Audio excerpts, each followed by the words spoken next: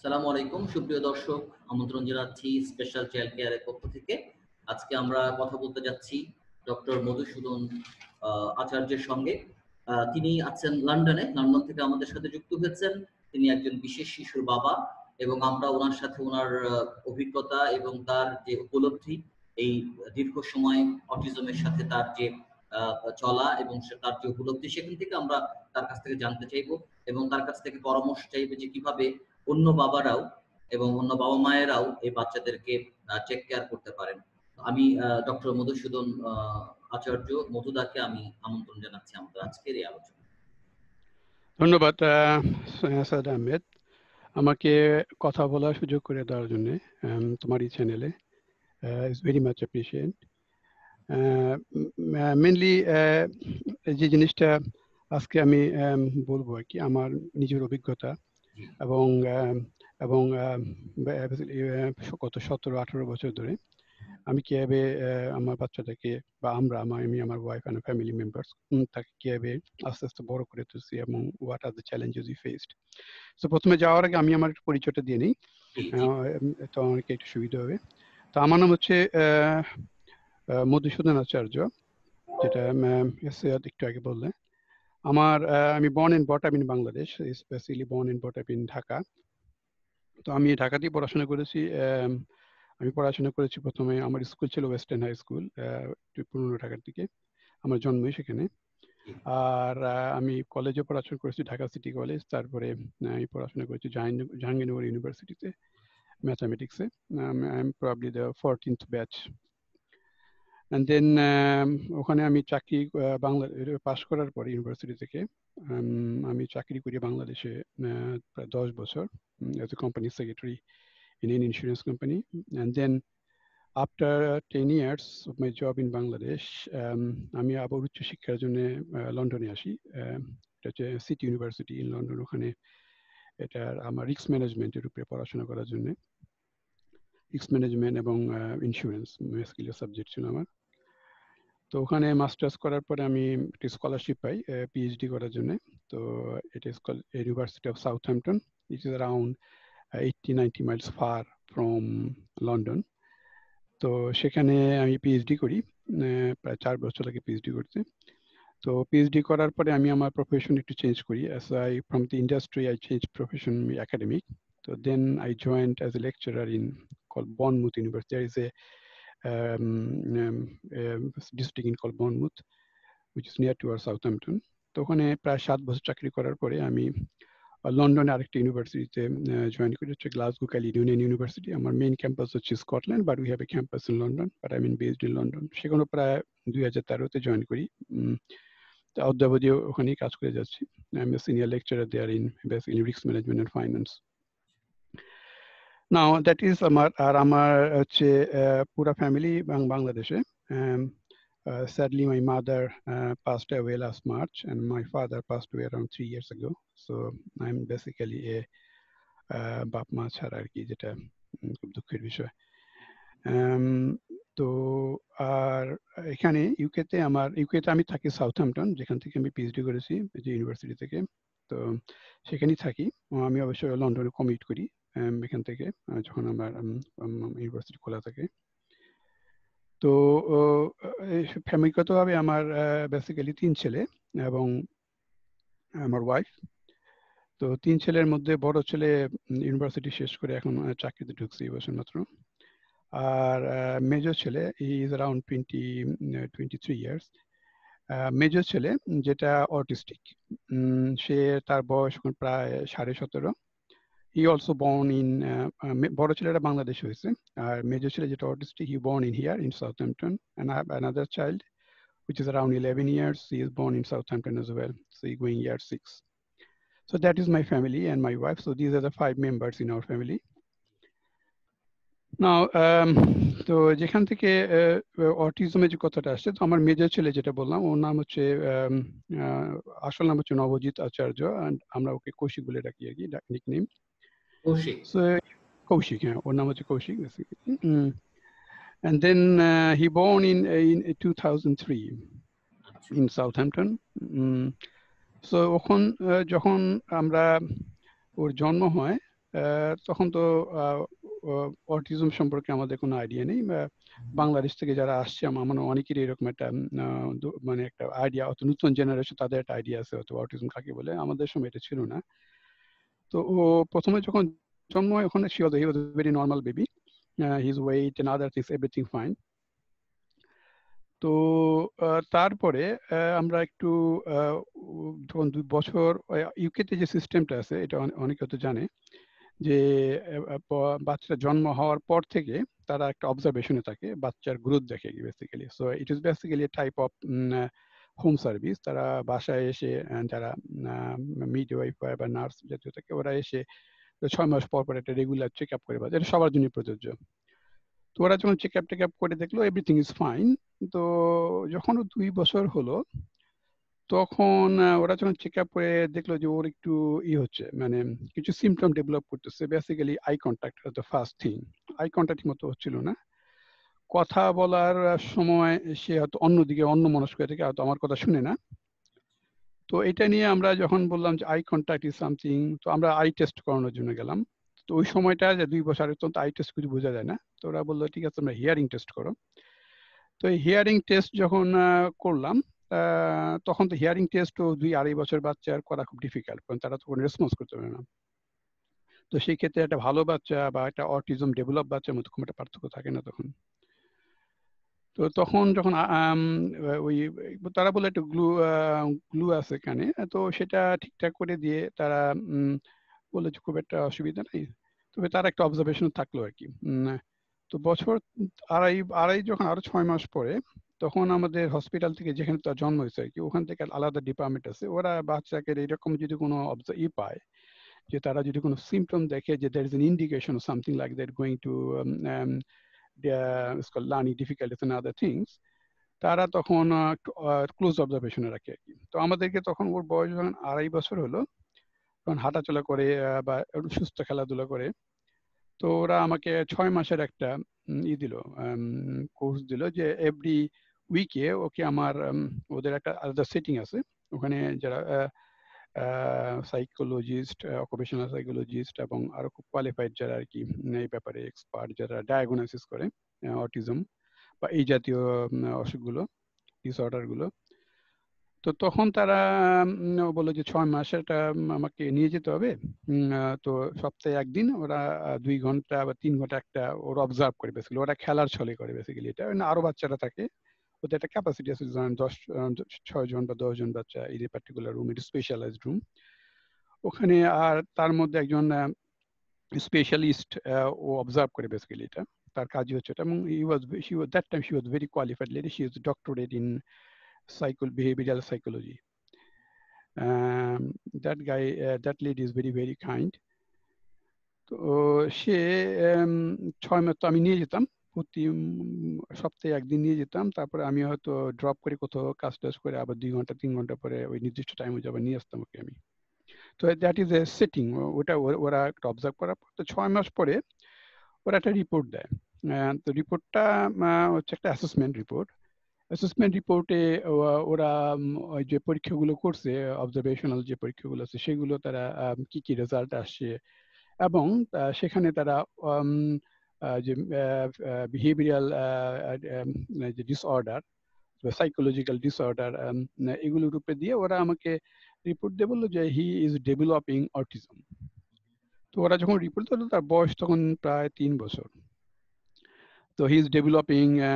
তো আমাদের বললো এসে একটা বাসা, তারা একটা অ্যাপয়েন্টমেন্ট করে বাসায় এসে তার হাজব্যান্ড ওয়াইফ যারা ফ্যামিলি মেম্বার থেকে ওদের সাথে বসে তারা রিপোর্ট, একটা বড় একটা রিপোর্ট দেয় তারা, ও তাদের মেডিকেল টার্মিনোলজিতে যেভাবে করা উচিত সেভাবে তারা করে। তো করার পরে তারা আমাদেরকে বললো যে ঠিক আছে তোমার ছেলেটা অটিজম ডেভেলপ করতেছে। তো তারপর আমাদের বললো আর ইউ ভেরি শকড। তো আমাদের তো কোনো আইডিয়া নেই অটিজম কাকে বলে, আমরা বলছি নর্মাল অসুখ অথবা এটা ট্রিটমেন্ট করলে চলে যাবে এই ধরনের একটা কিছু।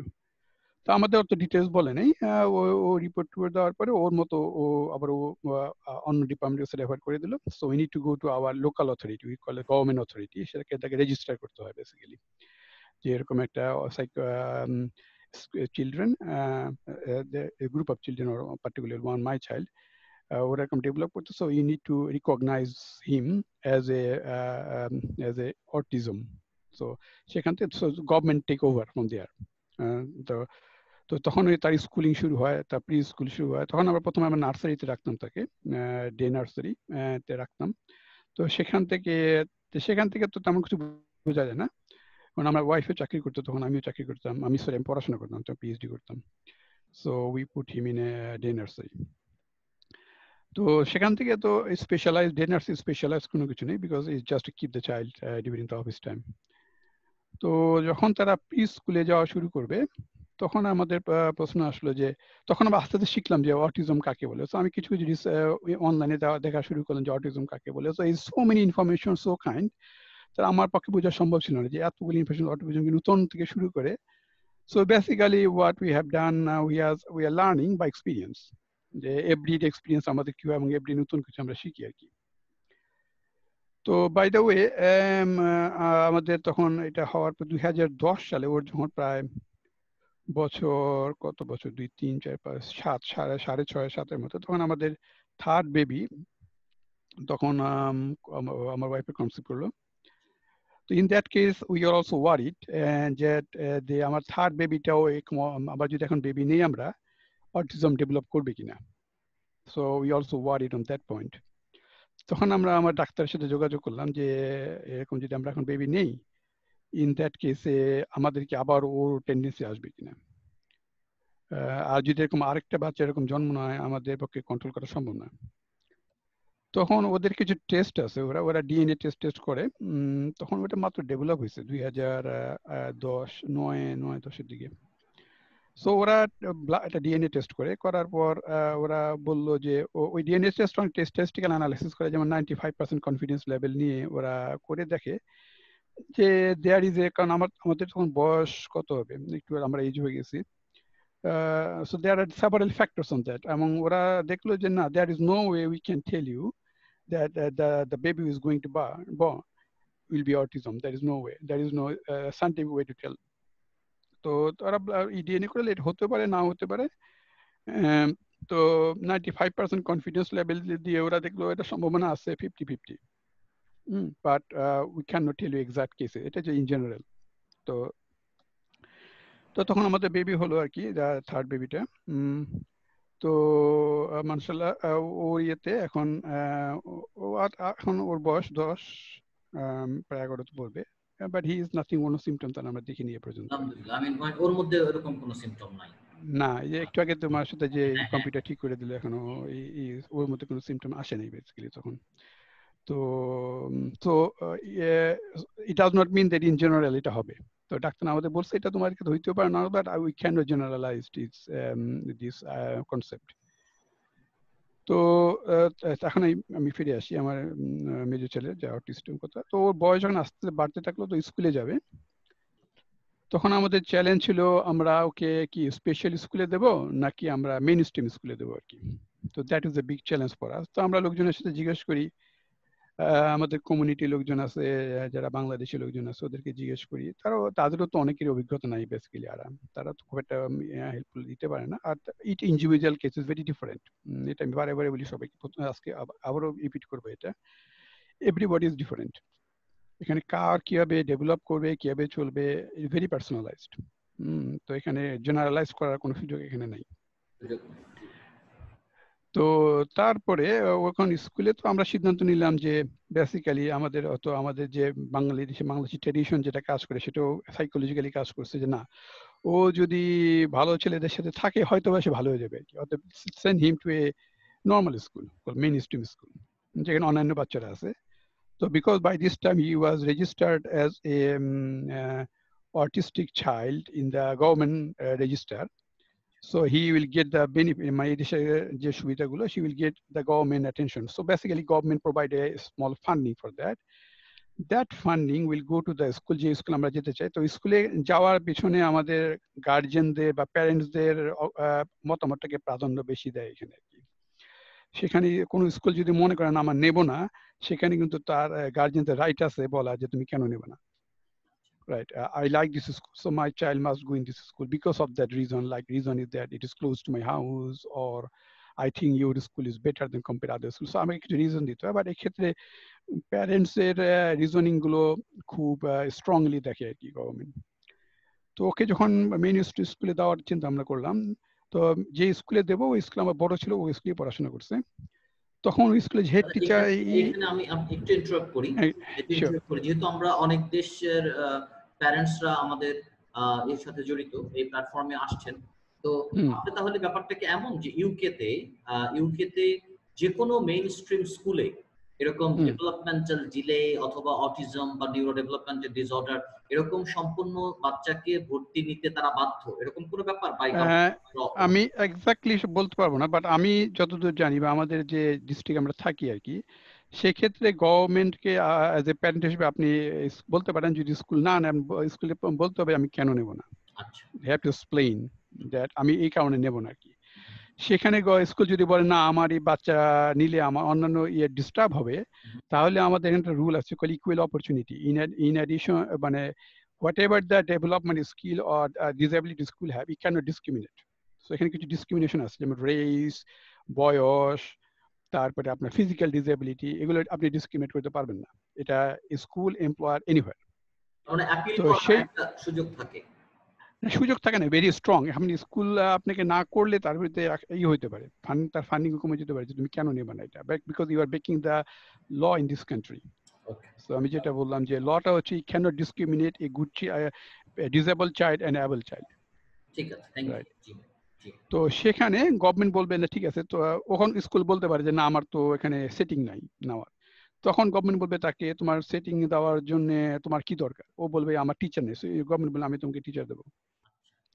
ও তখন স্কুলকে, এখন এগুলো তো আমি বলতেছি প্রাইভেট স্কুল, আমি বলতেছি পাবলিক স্কুল কি, গভর্নমেন্ট ফান্ডেড স্কুল। হ্যাঁ হ্যাঁ। তো তখন প্রথম ওই যে স্কুলে হেড টিচার একটু আমতা করতেছে যে তুমি why not go to the other স্কুলে, না কিন্তু সরাসরি আমাকে না করে না, কারণ না বলতে সে পারে না আর কি। তো বলতেছে why not try to other school that could be other environment, আমাকে পার্সু করার চেষ্টা করতেছে কি। সো আমি তারে বললাম দেখো আমার বড় ছেলে তোমার স্কুলে গেছে, আই নো ইউর রিপুটেশন, এবং আমি মনে করি যে অ্যাজ এ প্যারেন্ট হিসেবে আমরা মনে করি যে এই স্কুলে গেলে আমার ছেলেটা বেনিফিটেড হবে। সো তখন সে একটু আমতা করাতে, তো আমাদের এখানে আবার সোসাইটি আছে অটিস্টিক সোসাইটি, যেটা প্রতি ডিস্ট্রিক্টই থাকে। তো আমার হ্যামশায়ার অটিস্টিক সোসাইটি, সেখানে একজন কেস ম্যানেজার থাকে কি, আপনি তার সাথে আলাপ করতে পারেন গিয়ে ফ্রি অ্যাডভাইস, যে আমাকে ওই স্কুলে এটা করতেছে না, তুমি আমাকে he knows about the regulations and other things, তো আপনাকে সে ফ্রি অ্যাডভাইস দেবে বেসিক্যালি। তো আমি তার সাথে অ্যাপয়েন্টমেন্ট করলাম যে সে তো স্কুলে এরকম করতেছে, তখন সে ওইটা এবং তারা in favour of the parents কাজ করে, basically in favour of the parents of the autistic child, তাদের কাজটি হচ্ছে এটা, because they R A charity basically. তো তারা তখন ও আবার সরাসরি স্কুলকে লিখলো যে hour the parents came to see me, এবং তুমি যদি এটা না নিতে চাও why not you need to explain. তো ওরা একটু কড়া ভাষায় লিখছে, তখন স্কুল মেনে নিছে এটা। তো মেনে নেওয়ার পরে, সো এটা একটা লং স্ট্রাগল, এটা একদিনই হয়নি, ইট টুকস long time for me basically, have to battle and work for it, you have to find it what to the right place. এই জিনিসগুলো আমাকে থেকে শিখতে হয়েছে বেসিক্যালি, প্রতিটা পয়েন্টে এভরিডে বেস শিখতে হয়েছে, কোথায় যেতে হবে, কখন যেতে হবে, কার সাথে মিট করতে হবে, কিভাবে করতে হবে। এখন ওই যে কেস ম্যানেজার তার সাথে মিটিং করতে, সে তার কিছু রিকোয়ারমেন্ট আছে যে আমি তার কাছে লিখবো তোমার এভিডেন্স গুলো কি, তো ইট টেকস লং টাইম। তো এগুলো আমি করছি আর কি, আমরা করছি এগুলো। তো করার পরে যখন ও স্কুলে গেল, তখন ওরা গভর্নমেন্ট থেকে একটা ফান্ডিংটা এরকম, ইট ইজ এ তারা স্কুল বাধ্যতামূলক একটা তার জন্য ওই ক্লাসমের মধ্যে একটা কর্নার তৈরি করবে, তার জন্য আলাদা ডেস্ক থাকবে নর্মাল ক্লাসের মধ্যে। তো সেখানে আপনার তার জন্য একটা টিচার ঠিক করে দেবে, এবং টিচার স্যালারিটা আসবে গভর্নমেন্ট ফান্ডিং থেকে বেসিক্যালি, এটা ওখানে আমরা কিছু পাবো না, but government will spend money for him through the system, like he will give a teacher also. এইগুলো একটু লিমিটেড, যদিও আর দিনে দিনে লিমিটেড হচ্ছে, বিকজ গভর্নমেন্ট ফান্ডিং কমে যাচ্ছে এবং এখানে তোমার অটিজমের সংখ্যা বাড়ছে, so funding is getting, the facilities limited day by day. তো ওই সময় তারা আবার যেমন দেখতে হবে তার যে সাইকো ল্যাঙ্গুয়েজ থেরাপিটা, তার কথা বলার এটা ছিল না, তখন সে কথা বলতো না খুব একটা, আই কন্ট্যাক্ট করতো না, কথা বলতো না। তো তার জন্য যে থেরাপিস্ট দরকার কি, তারা ওই গভর্নমেন্ট ফান্ডিং থেকে আসে। তবে it is not sufficient, but it is something there basically. কি হয়তো সে 15 দিনে একদিন আসবে, অথবা 15 দিনে আধা ঘন্টা আসবে, এরকম, depending on how much funding he is getting. So so যাই হোক, সেটা করার পরে সে স্কুলে যাওয়া শুরু করলো। বাট এই জিনিসগুলো আমি একটা জিনিস বলবো আর কি, যে এখানে যে স্কুলে যে এনভায়রনমেন্টে যখন সে স্কুলে যায়, এবং প্রথম দিকে যদিও তারা একটা করছিল যে একটু বাধা সৃষ্টি করছে, যখন স্কুলে গেল সিচুয়েশন ওয়াজ ভেরি ডিফারেন্ট। তারা ওয়েলকাম করে তাকে, তার যে টিচাররা আছে প্লাস তার যে ফেলো স্টুডেন্টরা আছে, দে আর ভেরি ওয়েলকাম, তাকে হেল্প করে যাওয়ার জন্য। এত ভালো স্টুডেন্টরা, যখন তোর বয়স কত তখন, যখন মাত্র ক্লাস 1-এ যাওয়া শুরু করছে আর কি, তখন অন্যান্য স্টুডেন্টের প্যারেন্টরাও তাদের ছেলে বলে দিত যে ওকে হেল্প করবা। সো তো ও যেমন ওর সময় যে স্কুল লাঞ্চে যাওয়ার সময় ওকে নিয়ে যেত।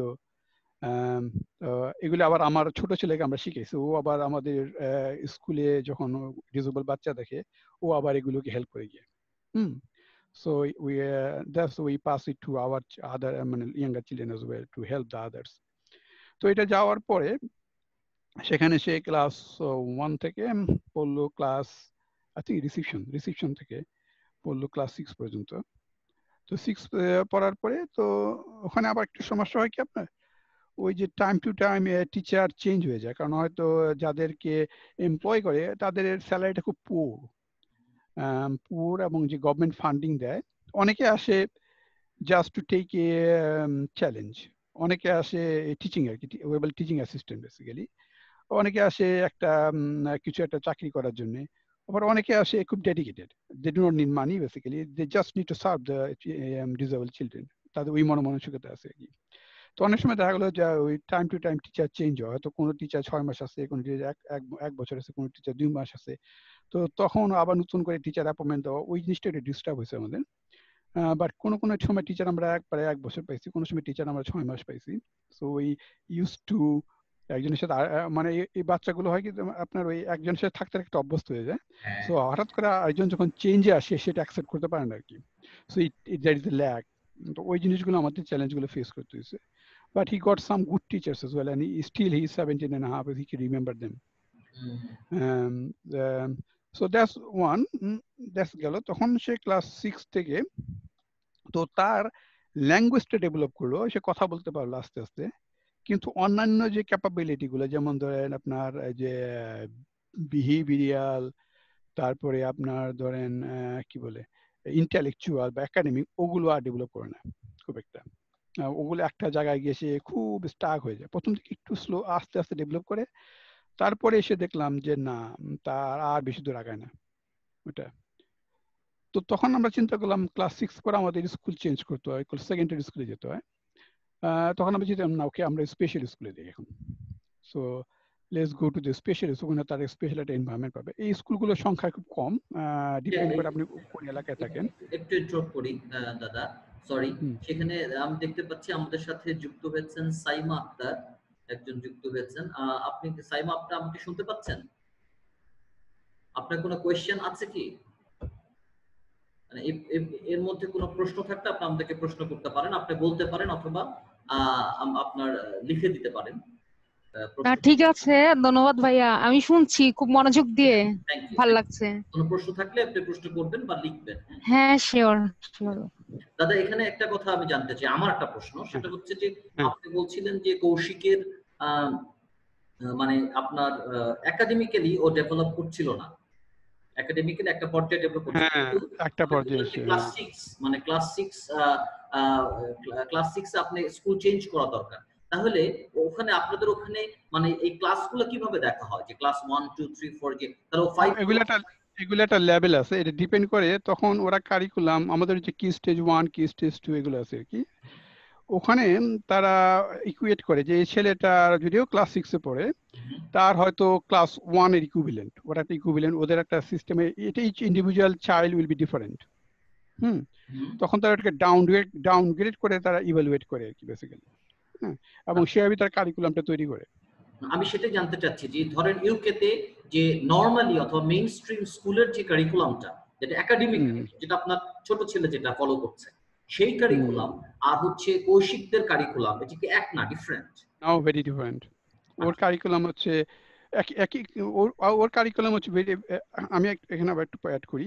ওরা যখন আস্তে আস্তে বড় হয় তখন ওদের জন্য আবার কিছু আলাদা কারিকুলাম তৈরি হয় আর কি, যখন তারা কলেজে আসলো। আমি কলেজ কথা পরে আসবো। তো আপনি যেটা বলতেছেন যে ওদের যেমন ক্লাস 6-এ পড়ে, হি might be equivalent to class 1। ওকে। এবং সেভাবেই তারা ডিজাইনটা মানে ওদের লেসন প্ল্যান সেভাবে তৈরি করে আর কি। ওরা কিন্তু সরাসরি আপনাকে বলবে না যে আপনি কোন লেভেলে, বাট আপনি জিজ্ঞেস করলে তারা বলবে। যেহেতু প্যারেন্টসের সাথে আমাদের প্যারেন্টস টিচার একটা মিটিং হয়, বছরে একবার দুবার হয় আর কি, বা টাইম টু টাইম আপনি যে কোনো সময় টিচারের কাছে যেতে পারেন। তো সেখানে তারা আপনাকে এক্সপ্লেন করবে যে কোন লেভেলে আছে, but it is very different from one child to another child depending on their development. তাহলে সেই কারিকুলামে কি মানে ডেইলি লাইফ অ্যাক্টিভিটিস বা এই জিনিসগুলো থাকে? জিনিসগুলো থাকবে আর কি। মানে একাডেমিটা কমিয়ে দেয় তারা, কমিয়ে দিয়ে অনেক কমিয়ে আসে। কিছু জিনিস আছে যেমন ম্যাথস, ইংলিশ, এই দুটা কম্পালসরি তারা রাখে আর কি। আচ্ছা। ম্যাথস, ইংলিশ, লিটারেচার দুটো কম্পালসরি থাকবে, বাকিগুলো তারা আস্তে আস্তে বাড়ায় দেয়। যেমন ও ডেইলি যে রুটিন কাজগুলো আর কি, সেগুলো সে, যেমন ধরেন আমি একটা এক্সাম্পল দিই, যে পিৎজা তৈরি করা তার একটা কারিকুলামের অংশ আর কি, বা কেক তৈরি করা, কিচেনে কাজ করা, অথবা তার যেমন মোটরিং স্কিল গুলো তৈরি করা আর কি। এই জিনিসগুলো তারা বাড়ায় দেয় basically, because he needs to B independent. তখন তার মেইন টার্গেট হচ্ছে হি needs to B independent, is not an academically সে কোনোদিন কিছু করতে হবে, we know it very well. তখন সে যেন ডিপেন্ডেন্সিটা কমায় নিয়ে আসে প্যারেন্টসের প্রতি আর কি। ওইটা হচ্ছে মেইন ফোকাস। তো এখান থেকে যখন সেকেন্ডারি স্কুলে গেল, তখন আমরা বললো তাকে আমি স্পেশাল স্কুলে নেব, কারণ স্পেশাল স্কুলের কারিকুলামটা টোটালি বেসড অন দ্যাট। ওখানে তারা মেইন স্ট্রিমের সাথে কোনো সম্পর্ক নেই। ওখানে যারা স্কুল ট্রিপ গুলো করে, প্লাস ওখানে যে টিচার গুলো নিয়োগ দেয়, তারা হচ্ছে স্পেশালাইজড ট্রেন আর কি এটার উপরে, হ্যাঁ, খুব ট্রেন্ড। এবং তারা ম্যাক্সিমাম টিচার ওখানে দেখলাম কাজ করে, basically they want this profession, they like it. ওখানে মানুষ কিন্তু, আমার জানা মতে, আমি যতদূর টিচার সেকেন্ডারি স্কুলে, তারা কিন্তু পয়সার জন্য কেউ আসে না। আমি হেড টিচারের সাথে কথা বলছি, assistant teacher, they are working whole life দেয়ার। তারা স্টুডেন্টের সাথে ফান করে, ফর এক্সাম্পল স্টুডেন্টের সাথে just like a friendly behaviour চেষ্টা করে করার ওখানে। তো ওদের কারিকুলামটা ডিফারেন্ট। তো যখন আমরা মনে করলাম না হয়তো মেইন স্ট্রিম স্কুল উন্নতি হইতেছে না, আমরা ইয়েতে যাই স্পেশাল স্কুলে যাই। তো স্পেশাল স্কুলে যাওয়ার জন্য আমাদের এই অ্যাপ্লিকেশন প্রসেসে যেতে হয়। ওখানে আবার আছে বাসা থেকে ডিস্টেন্স কিরকম, কতগুলো সিট আছে না আছে, এগুলো করার পরে আমরা দেখলাম যে কি করা যায়। তো স্পেশাল স্কুলটা অবশ্যই আমাদের সুবিধাটা আছে, আমাদের বাসার কাছে একটা আছে, জাস্ট উইদিন 1.5 মাইল। তো ওখানে গেলাম। তো ওখানে তারা ভর্তি হওয়ার পরে একটা সুবিধা হলো যে he is learning very very much focused curriculum, but excuse me, very focused curriculum, but আরেকটা অ্যাডভান্টেজ হচ্ছে দেয়ার are very high level spectrum of children, যেখানে খুব হাই পাওয়ানিয়া বা অথবা সে খুব অস্থির টাইপের, যাকে সবসময় হাতে ধরে রাখতে হয়, এই ধরনের স্টুডেন্ট আছে। অনেক স্টুডেন্ট টোটালি ডিসেবল, তাদেরকে হুইল চেয়ারে চলাফেরা করতে হয়। সো আবার অনেক চিলড্রেন আছে মোটামুটি নর্মাল, হ্যাঁ, দেখলে বোঝা যাবে না, রাইট। তো এখানে একটা ভ্যারাইটি ডিফারেন্ট করে। যেমন এখানে সুবিধাটা হচ্ছে if your child is very hyper active, অথবা তার খুব হাইলি এক্সপিরিয়েন্স দরকার, সেখানে সেটা পাবে। কিন্তু আপনার চাইল্ড যদি সেখানে একটু নর্মাল লেভেল হয়, সেখানে সে দেখবে সারাদিন একটা ছেলে দৌড়াদৌড়ি করতেছে, শাউটিং করতেছে, ভাঙতেছে, এই করতেছে, ওই জিনিসটা যে তার একটা ডেইলি রুটিন হয়ে যায়, এবং এটা এফেক্ট করতেও পারে তার প্রতি এটা। সো এই দুইটা জিনিসই দেখলাম ওখানে। তো যার পর ওখানে যাওয়ার পরে আমার ছেলেটা তো আস্তে আস্তে তো ক্লাস 6, 7, 8, 9, 10 উঠলো, কিন্তু তার একাডেমিক ডেভেলপমেন্টটা খুব একটা হলো না আর কি। স্কুল ছাড়ার পরে, মানে ক্লাস 6 ছাড়ার পরে যে একাডেমিক, সেটা খুব একটা হয়নি। হয় নাই, কারণটা এইটা হইতে পারে যে এখানে কিন্তু একটা জিনিস বলে রাখা দরকার, যে শুধু স্কুলের উপরে কিন্তু ডিপেন্ডেন্ট না চলে, সেটা কিন্তু তার হোল এনভায়রনমেন্ট, তার প্রতিটা মুহূর্তে সে কোথায় কাটাইতেছে, বাসায় কিরকম কেয়ার হচ্ছে, তাকে আমরা খাবার সার্ভ করি, তার মেনুটা কিরকম, তার রুমের পরিবেশটা কিরকম, বাসার পরিবেশটা কিরকম, এগুলোর অনেক ডিপেন্ড করে। Is not only school. এখানে স্কুলে অংশ বলি যে ভালো স্কুলে দিলেই বুঝি ভালো হবে, এটা কোনো গ্যারান্টি নাই বেসিক্যালি। কারণ সেই স্কুলে সময় কাটে খুব অল্প সময় কম্পেয়ার টু যে বাসায় সময় কাটে আর কি। তো এই জিনিস তার যে জিনিসটা দরকার, তার একটা হোলিস্টিক অ্যাপ্রোচ দরকার, যে তার তার বাসার রুটিন কিরকম হবে, স্কুল রুটিন কিরকম হবে, এই জিনিসগুলো। তো এটা একটা আমি একটা এক্সপিরিয়েন্স থেকে শিখছি কি, যে ইজ নট অনলি ভালো স্কুল দিলেই যে ছেলেবেলে ভালো হয়ে যাবে বা ভালো হবে, it is not like that. তো যাই হোক, তো সে যখন স্কুলে করলো তখন তখন আমরা একটা জিনিস দেখলাম যে সেখানে ওর কি বলে অ্যাডাল্টহুডটা আর কি, এখানে মনে একটু মানে ফিজিক্যাল ব্যাপার স্যাপার আছে বা একটু মেডিকেল ব্যাপার স্যাপার আছে, হরমোন খুব গ্রোথ বেশি আর কি বেসিক্যালি। তো হরমোন গ্রোথ হলে যে অ্যাডাল্টহুডটা আসে সব মানুষের বা মেয়েদের ছেলেদের ইরেসপেক্টিভ অফ দ্যাট, ওইটা খুব খুব তাড়াতাড়ি চলে আসছে তার। সো ওইটা একটা বড় দেখলাম। তো এটা নিয়ে আমি ডাক্তারের সাথে কথা বলছি। সে বলছে যে অনেক সময় হয় কি, তারা যে ট্রিটমেন্টটা করে, যে অনেক সময় তার যে ম্যাচুরিটি বা হরমোন যে কমে গেলে অ্যাডাল্টহুড আসে না, ওইটা তারা বাড়াতে পারে, বাট ওই যে হরমোন বেড়ে গেলে কমাতে, এটা খুব ডিফিকাল্ট তাদের জন্য আর কি। যে হরমোন বেড়ে গেলে হয় কি, আপনার ওই যে অ্যাডাল্ট হরমোন গুলো তখন সে বিহেভটা ডিফারেন্ট করে। তো ওখানে আরেকটা কারণ হচ্ছে, আমার ছেলেটা আস্তে আস্তে দেখলাম যে খুব আইসোলেটেড হয়ে গেল। আইসোলেটেড হয় কি, ও খুব একটা কারোর সাথে মিশে না। হ্যাঁ, এবং তার যে স্কুলে বন্ধু বান্ধব আছে, তার যে গ্রুপ আছে, ওরা আবার স্কুলে বিভিন্ন ধরনের গ্রুপ করে, যে এই ছেলেগুলোর সিমটম একই রকম, তাদেরকে একটা গ্রুপ, এই ছেলের সিমটম একই রকম, তাদেরকে একটা গ্রুপ। তো ইভেন তার যে গ্রুপে আছে, সে আমার ছেলেটা গ্রুপে খুব একটা মিশে না। তো সেখানে আমি কি করলাম, আমি স্কুল থেকে এটা করতাম, ওকে করার জন্য আমি প্রতি বছর ওর জন্য বার্থডে পার্টি ব্যবস্থা করতাম আর কি। তো I I I invited all of his friends. সেটা আমি কোনো বাসায় করতাম অথবা কোনো রেস্টুরেন্টে করতাম, নিয়ে যে সব বন্ধুরা যেন তার সাথে মিশে বা সেও যেন মিশতে পারে আর কি। ওই অন্তত বছরে একবার হলো একটা ফ্যামিলির মতো এনভায়রনমেন্ট করে তার যত বন্ধু বান্ধব আছে, লাইক করুক না করুক, সবাইকে ইনভাইট করতাম। তো ওই জিনিসগুলো যখন আমরা স্কুল লেভেলে খুব ভালো কাজ করছে, এটা হি ওয়াজ ভেরি ইন্টারেস্টেড। যখন মানে সেকেন্ডারি স্কুলে গেল ক্লাস 6 পরে, সে খুব ইন্টারেস্টেড এটার প্রতি, সে তার মতো একা থাকে। আস্তে আস্তে দেখলাম তার গ্রুপ থেকে সব আইসোলেটেড হয়ে গেল। সে আর খুব বেশি কারোর সাথে মিশে না। তার যে বন্ধু বান্ধব আছে ওরা ওর সাথে মিশার চেষ্টা করে, কিন্তু সে খুব একটা মিশে না। এই সময় তার স্পিচটা ছিল, মানে সে টোটালি নরমালি স্পিচ আছে, স্পিচ ঠিক আছে, স্পিচ খুব ডেভেলপ করে গেছে, হ্যাঁ কথা বলতে পারে। এবং এই ছেলেটা আরেকটা ভালো, সে ওই আপনার ওই তারা আমি একটা ফেসবুক করে দিয়েছিলাম, যদি আমি তাকে খুব অবজারভেশনে রাখতাম আর কি।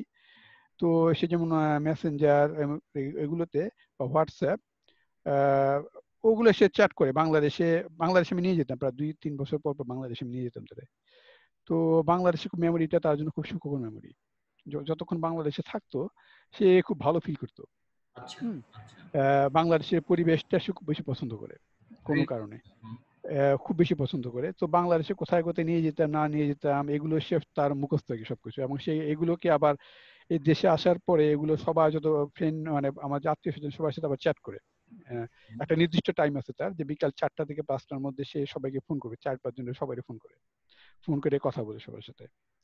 হ্যাঁ, তো ওইটা আমি আস্তে আস্তে ডেভেলপ করেছি। এই কথাবার্তাগুলা যে অন্যদের সাথে সে বলে, এগুলো কি একদম নরমাল নাকি কোনো অসংলগ্নতা আছে? না না, কথাগুলো অসংলগ্নতা মানে কথাগুলো দেখলে আপনি বুঝতে পারবেন যে সে যে কথাগুলো বলতেছে, যেমন ধরেন কথা বলছে, ফার্স্টে বললো যে আপনি কেমন আছেন, তারপরে এমন কিছু কথা বলবো যে আজকে কাতার এয়ারলাইন্স কটার সময় ছাড়বে। মানে সে খুব ফ্লাইটের ভক্ত আর কি খুব। সে ওই নর্মালি করে কি আপনার ওই তার কম্পিউটার যে ডেস্কটপ কম্পিউটার আছে, সে ওয়ার্ল্ডের যত ফ্লাইট শিডিউল আছে বেসিক্যালি সেগুলো সে অবজার্ভ করে, যে কখন সময় কোন ফ্লাইট ছাড়লো, কটার সময় ল্যান্ড করলো, এগুলো সে মোটামুটি ট্র্যাক করে। এবং সে দিনের ভিতরে যখন বাসায় থাকলে, যদি 10 ঘন্টা বাসায় থাকে, সে 5-7 ঘন্টা এগুলো ট্র্যাক করতে থাকে।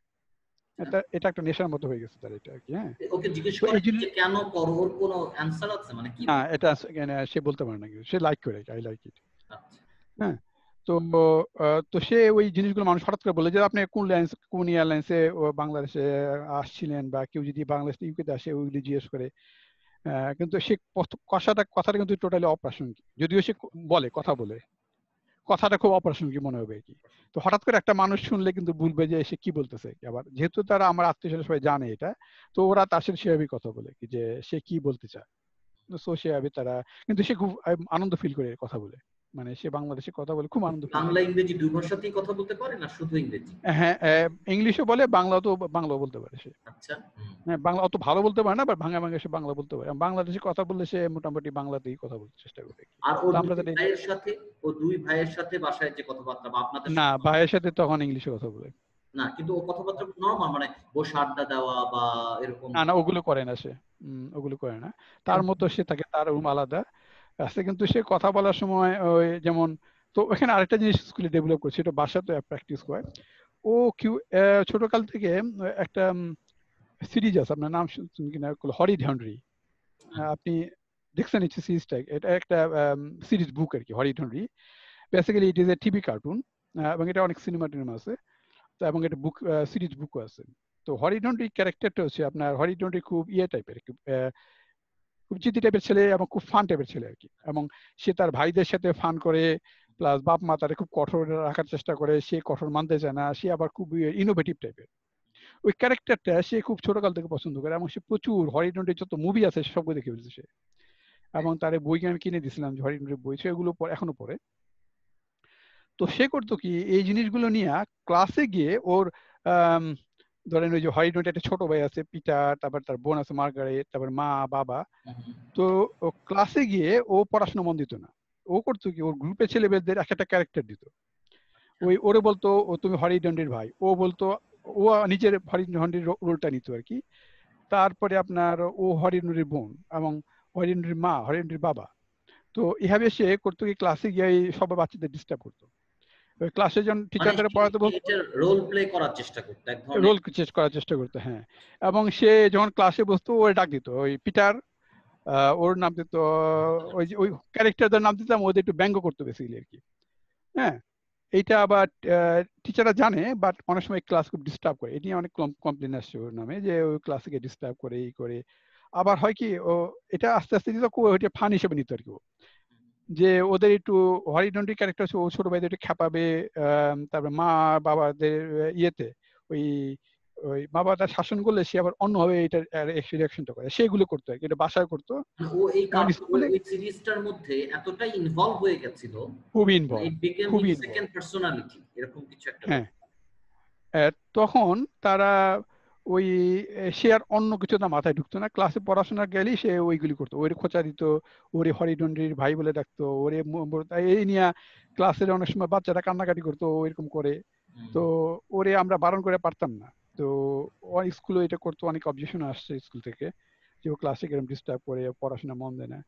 কিন্তু no way we can control it. তো বাসা থেকে আমরা এটা বন্ধ করে দিলে আবার উল্টা রিয়াকশন হতো এটা বাসার ভিতরে তার। So that is a very tough time for us. তো আমি অনেকভাবে চেষ্টা করছি তার এটা। তো হরিডন্ডির অনেক ভালো গুণ আছে ওই দেখার, আবার অনেক খারাপ গুণ যেগুলো ও পিক আপ করতে বেসিক্যালি। তো এইটা করতে গিয়ে তারপরে ক্লাসে একটা মেয়ে ছিল, ওর একটু দেখতে ওর হরিডন্ডি বোনের মতো, ওরে গিয়ে খেপাইতো সবসময়। এবং ও মেয়ের গার্জিয়ান থেকে আসতো যে ও ওরে খেপাই করে, মেয়েটা খেপে যেত। তো এইভাবে তোর অ্যাডাল্টটা গ্রো করছে আর কি ওখান থেকে। হ্যাঁ, কিন্তু সে সবই বুঝতে, কিন্তু সে কোনো একটা প্ল্যান্ড ওয়ে করছে। It is not like that মানে ও স্কুলে কাকে কি বলে না বলতে, আগের দিন সে প্ল্যান করতে এগুলো, এবং এটা প্ল্যানিং মাফিক করতো এটা আর কি। এবং he knows it very well, যে কাকে কোনটা বলে সে খেপবে এবং কোনটা বলে। কিন্তু এটা করতে তার একাডেমিক যে পড়াশোনাগুলো খুব হ্যাম্পার হয়েছে এতে। তো যাই হোক, সেখান থেকে সে পিছিয়ে গেছে অনেক। তো একাডেমিক্যালি খুব একটা ডেভেলপ করতে পারে নাই। আর ওই যখন সে তার আমরা করতাম, ওইটা রেস্ট্রিক্ট করতে, এটা করবা না, করবা না, সে আস্তে আস্তে আইসোলেটেড হয়ে গেল তখন আর কি বেসিক্যালি।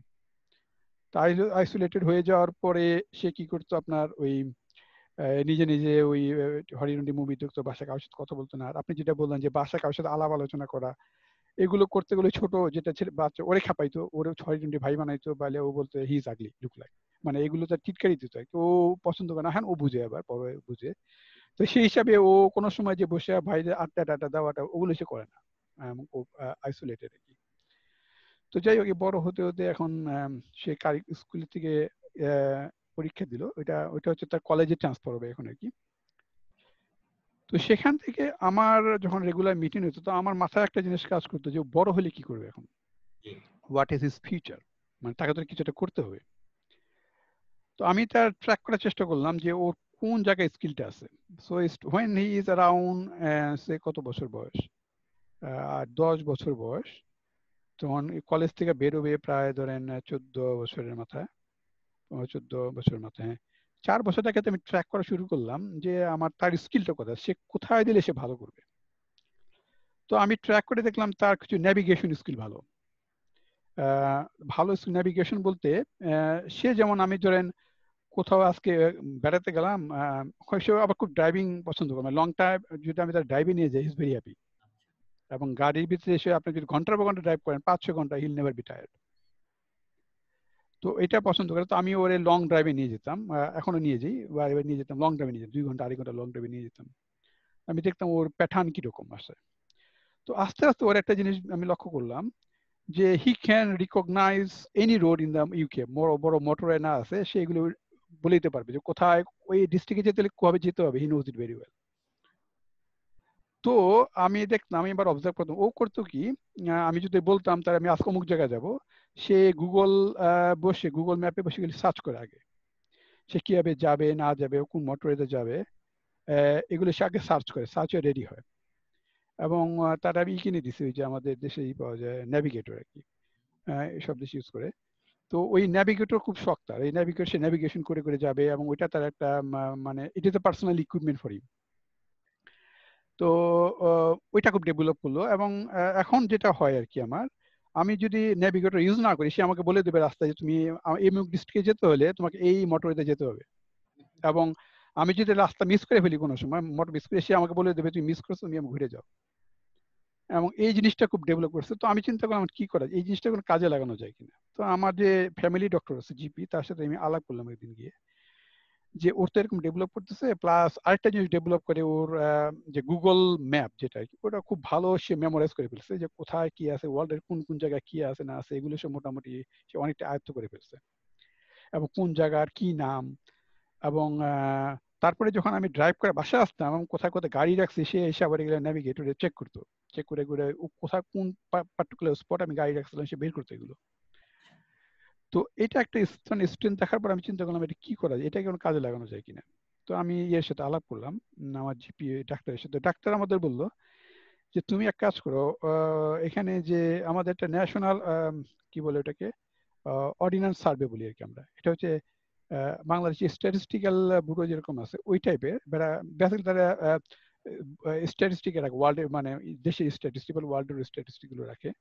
এবং সেখানে একটা সার্ভিস আছে, তারা ওই যে জিওগ্রাফিক্যাল যে লোকেশন গুলো, যে ম্যাপ তৈরি করা, এটা মনে হয় দাদা জিআইএস বলে কি এটাকে, জিআইএস সিস্টেমটা কাজে লাগায় এখন আর কি। হ্যাঁ, বাট ওটা ওটা ওটা বিভিন্ন পারপাস আছে, তার মধ্যে একটা হচ্ছে আপনার ওই যে জিওগ্রাফিক্যালি ম্যাপিং করা বেসিক্যালি। তো আমাকে বলো তুমি ওখানে যোগাযোগ করে দেখো ওরা কিছু তোমাদের হেল্প করতে পারে কিনা। তো আমি ওখানে গেলাম, সোর্সে গিয়ে টিয়ে, তো ওদের পাওয়া খুব মুশকিল। তো আমি অনেক চেষ্টা করে ঢুকলাম এক জায়গায়, ঢুকার পর সে আমারে বললো, আমি বললাম আমার ছেলেটা তো এরকম হয়, তাকে তোমরা, তো ওরা খুব করলো যে ঠিক আছে করবো। তো ওদের কিছু ওয়েবসাইট আছে, কিছু ফ্রি গেম আছে ওদের, ওগুলো আমাকে দিল যে তোমার ছেলে এগুলো খেলাও। তো ওগুলো দিলাম। পরে আমি বললাম ওকে তোমরা একটা ট্রেনিং দিতে পারো কিনা। তো ট্রেনিং ওরা বলছে যেহেতু সে এখনো অ্যাডাল্ট হয় নাই, we can not take him, আমাদের যে অফিসিয়াল এনভায়রনমেন্ট ওটা অ্যালাউ করে না। তবে ইউকে তে একটা সিস্টেম আছে যে বাচ্চারা যখন জিসিএসসি পাস করবে এর আগে তারা 2 সপ্তাহটা বাধ্যতামূলক ট্রেনিং এ যেতে হয়। বাধ্যতামূলক, it is arrange by sometime by school or sometime by the parents, তাদের ট্রেনিং এ যেত। আমি বললাম যে ওইটা তুমি টার্গেট করে, আজ থেকে 4 বছর পরে লাগবে। তো আমি তাইলে বললাম ঠিক আছে ওর জন্য একটা স্পট রাখো। তো ওরা একটা স্পট রাখলো এবং বললো যে স্কুল আমাদের সাথে যোগাযোগ করতে হবে। তুমি স্কুলে আমি বললাম, স্কুলে বলার পরে ওরা বলে ঠিক আছে ওর জন্য সময় আসবে আজকে থেকে 3 বছর পরে, তখন আমরা ওদের সাথে কন্ট্যাক্ট করবো, করে আমরা কারণ ওই অটিস্টিক চাইল্ড যখন ওখানে যাবে, ওদের একটা বড় অফিস এনভায়রনমেন্ট, সেখানে তাকে একটা 1-to-1 ইনস্ট্রাক্টর দিতে হবে, প্লাস ওই জন্য আলাদা জায়গা রাখতে হবে। So there is a several government and regulatory issues there as well. তো যাক ওরা রাজি হলো। তো তারপরে যখন স্কুলে ওর বয়স প্রায় 14-এর কাছাকাছি হলো, তখন ওরা 2 সপ্তাহ ট্রেনিং এ গেল। কিন্তু ট্রেনিং এ যখন গেল, ওই 3-4 বছরের মধ্যে ওর কিন্তু ওই যে বিহেভিয়ারাল যে অস্থিরতা, এগুলো আরো বেশি ডেভেলপ করলো আর কি। এবং সে কোথাও মানে কারোর কথা লিসেন করতে চায় না। কেউ যদি কোনো কথা বলে, আপনি যদি একটা কথা বলেন, তোমাকে এই বসে একটা কথা বলে অস্তে অস্তে, সে মনোযোগ দিয়ে শুনে না। সে দেন 1-2 মিনিট 3 মিনিট পর লাফ দিয়ে উঠে যাবে। It cannot sit him for long time. তো ওরা যখন ওই নিল ওরে, কিন্তু ওরা খুব চেষ্টা করলো যে ওকে বসিয়ে বোঝানোর জন্য, কিন্তু ওরা পারেনি করতে এটা আর কি। তো যাই হোক, ওরা ওদের মধ্যে যথেষ্ট চেষ্টা করছে, but he could not concentrate দেয়ার। ওই যে ফর্মাল যখন সে একটা এডুকেশনের দিকে গেল, যে ম্যাপিং ট্যাপিং এর দিকে, ওই দিকে সে আর মন দিতে পারলো না। কিন্তু সে বাসায় করে, এগুলি সবই করে, বাট ওই ফর্মাল সেটিং এ কিছু করতে পারেনি। যাই হোক, ওটা ওকে হাইপার অ্যাক্টিভ বলা যায় তাকে, মানে হাইপার অ্যাক্টিভ না, বাট ল্যাক অফ কনসেন্ট্রেশন আর কি বেসিক্যালি, যেটা বলেন যে তার একটা জায়গায় কনসেন্ট্রেট দেওয়া। এটা যদি ইন্টারনালি হয়, যেমন সে যেমন কোথায় ফ্লাইট আজকে কটার সময় ছাড়লো, কোথায় নামবে, কোন এয়ারলাইন্স নামবে, সেটা তার ভিতর থেকে আসে। এবং সে রাত্রে কিন্তু ঘুম থেকে 3টার সময় ঘুম থেকে আবার চেক করে যে ফ্লাইটটা ঠিক মতো নামলো কিনা ওই জায়গায় গিয়ে। হ্যাঁ, রাত্রে এটা সে কম্পিউটার অন করে রাখে। আমি আবার মাঝে মাঝে গিয়ে কম্পিউটার বন্ধ করে এসে আবার রাত্রে ঘুম থেকে ওটা ঘড়িতে অ্যালার্ম দিয়ে রাখে আবার। হ্যাঁ, এবং সেটা কিন্তু সে ইন্টেনশনালি করে এবং ইন্টারনালি আসে, কিন্তু আপনি যে বাইরে থেকে ইম্পোজ করেন সে করবেন এটা। তো ওইটা করার পরে আপনার তো তখন এটা যখন হলো, তখন ওরা খুব একটা সাকসেসফুল হলো না। সে করলো 2 সপ্তাহ থেকে 1 সপ্তাহ তারা করাইলো ট্রেনিং, কিন্তু সে সাকসেসফুল হলো না। তখন তারা একটা হাল ছেড়ে দিল কি না, এখন তাদেরও তো অনলাইন, এটা গভর্নমেন্ট অফিসিয়াল অর্গানাইজেশন। তারা করলো ঠিক আছে, তুমি তো কনসেন্ট্রেট করতে পারতেছো না, পরে দেখো তুমি অন্যভাবে চেষ্টা করে দেখো। তো যাই হোক, ওইটা আমার খুব মিস হয়ে গেলো। আমি ওর 3 বছর 4 বছর করার পরে আমি ওই পর্যায়ে গেছিলাম চেষ্টা করার পরে, but it did not work for him. আচ্ছা, এই গেল একটা। কিন্তু এর মধ্যে আরেকটা জিনিস ডেভেলপ করলো তার, আমি চিন্তা দেখলাম যে আর কোন কোন জিনিস তার স্ট্রেংথ গুলো আছে।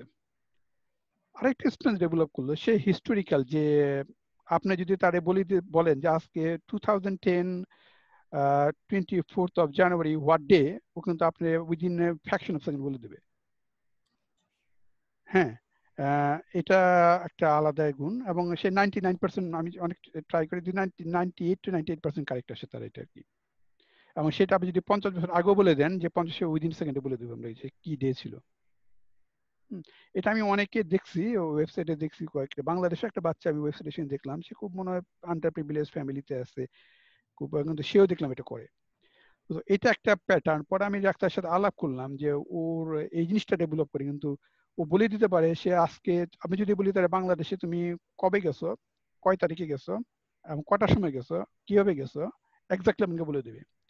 আমি যদি বলি আজকে থেকে 15 বছর আগে, তুমি যখন বয়স ধরেন ওর 2-3 বছর ছিল, তখন বাংলাদেশে তুমি ওর বাসায় কয় তারিখে গেছো আপনাকে বলে দিবে। তার মানে ও মাশাআল্লাহ মেমোরি খুব শার্প। না, এখানে শার্প বলতে একটা জিনিস আছে। তো আমি ডাক্তারের সাথে আলাপ করলাম, আমি কিছু রিসার্চ দেখলাম ওয়েবসাইটে যে এগুলো হয়। সো বেসিক্যালি যে জিনিসগুলো, ওদের কোনো কোনো সেল খুব শার্প কাজ করে এবং কোনো কোনো সেল তার বন্ধ থাকে, সেখানে সে কাজ করে না। এবং কিছু সেল আছে যে সেলগুলো নর্মালি মানুষের অ্যাভারেজ যদি ধরেন 10 সেকেন্ড সময় নেয়, তার নিবে ফ্র্যাকশন অফ এ সেকেন্ড। হ্যাঁ, তো এই জিনিসটা তার ডেভেলপ করছে। আগে তো আমি রেগুলার তারা নিয়ে বসতাম যে তুমি এটা বলো এই ডেট গুলো, সে বলতো। এখন যদি নিয়ে বসে আমি, সে সাই ফিরে না বলবো না আমি। হ্যাঁ, তো তখন আমাকে তাকে মোটিভেশন দিতে হয় যে তুমি যদি না বলো আজকে, তোমাকে কিন্তু আমি আজকে ওই ড্রাইভে নিয়ে যাবো না। তো তখন আবার বলে সে। তো দিনে দিনে তার ওই যে ইন্ডিপেন্ডেন্স, মানে সে করতে চায়, বলে সে আমি যা করবো আমি একা করবো। সে করতে পারে না, বাট অনেক সময় সে একা করার চেষ্টা করে। তো আমি ওই জিনিসগুলো তারে চেষ্টা করি সে একা করুক, এবং it is part of his curriculum না। তো যাই হোক, এই স্ট্রেংথ গুলো বললাম, কিন্তু আমার আমি এই স্ট্রেংথ গুলো তাকে কিভাবে কাজে লাগাই। সো আমার ultimate target at the end of the day, he has to do something, and he has to do something which is what he likes. আমি তাকে দেখতাম যে তাকে আমি জোর করে কিছু করাতে হবে না। এটাই তো সমস্যা। আমি যদি তাকে এক্সটার্নালি ভালো লাগলে ওর ফুল পটেনশিয়ালটা আসবে। হ্যাঁ, কিন্তু ওইটা ট্র্যাক করা খুব মুশকিল। ওইটা আজকে থেকে প্রায় আমি 10 বছর ধরে ট্র্যাক করতেছি, ওটা 10 আরো 12 বছর ধরে, হোয়াট আই ক্যান মানে ডু, তো এই মাথাটা। ও তো ট্যালেন্টেড ছেলে, মানে সব অটিজম বাচ্চার মধ্যে ট্যালেন্ট তো থাকে না, ওর মধ্যে তো না, একদিক দিয়ে আছে, কিন্তু আরেক দিক দিয়ে যে ট্যালেন্ট বলতে এখন ট্যালেন্টটার ওইটা একাডেমিক মানে ফর্মাল সেটিং এ গেলে কিরকম হবে আই ডোন্ট নো। কিন্তু একটা কথা বলি, আমি একটু বলি দাদা, আমার অভিজ্ঞতা তেমন নেই, আমি আপনাদের সাথে কথা বলে কিছু কিছু মানে জানার চেষ্টা করছি। এই যে ওর যে বিহেভিয়ার ইস্যুটা, আপনি বলছেন যে ও জানে বা ও খুব আগ্রহ আছে, কিন্তু রিসেন্টলি, বিশেষ করে রিসেন্টলি ওর বিহেভিয়ারের কারণে ওই জিনিসটা কাজে লাগছে না, তার এই পটেনশিয়ালটা কাজে লাগছে। সেখানে কি এই বিহেভিয়ারটা চ্যানেলাইজ করার জন্য যারা বিহেভিয়ার এক্সপার্ট অথবা বিহেভিয়ার থেরাপিস্ট, সাইকোলজিস্ট বা যেটা বলছি আমরা এবিএ, এদের সাথে কারোর সাথে কথা বলেছেন? আচ্ছা, এদের সাথে কথা বলা, আমাদের এখানে কিন্তু স্কোপটা খুব লিমিটেড। তো আমাদের এখানে যে গভর্নমেন্ট যে ফ্যাসিলিটি গুলো দেয়, সেখানে আপনি আপনি স্কুলে যে ফ্যাসিলিটি গুলো যাবেন, কিন্তু তার যে ফান্ডিং আসে এটার বাইরে সে কোনো কিছু করতে হবে না, কারণ তাকে তো একজনকে ডেপুট করতে হবে। তো আমরা চেষ্টা করছি যে তাকে বিহেভিয়ার থেরাপিস্ট আনার জন্য, so it does not permit, এবং এর বাইরে থেকে একজনকে আনবো, we don't know where to go.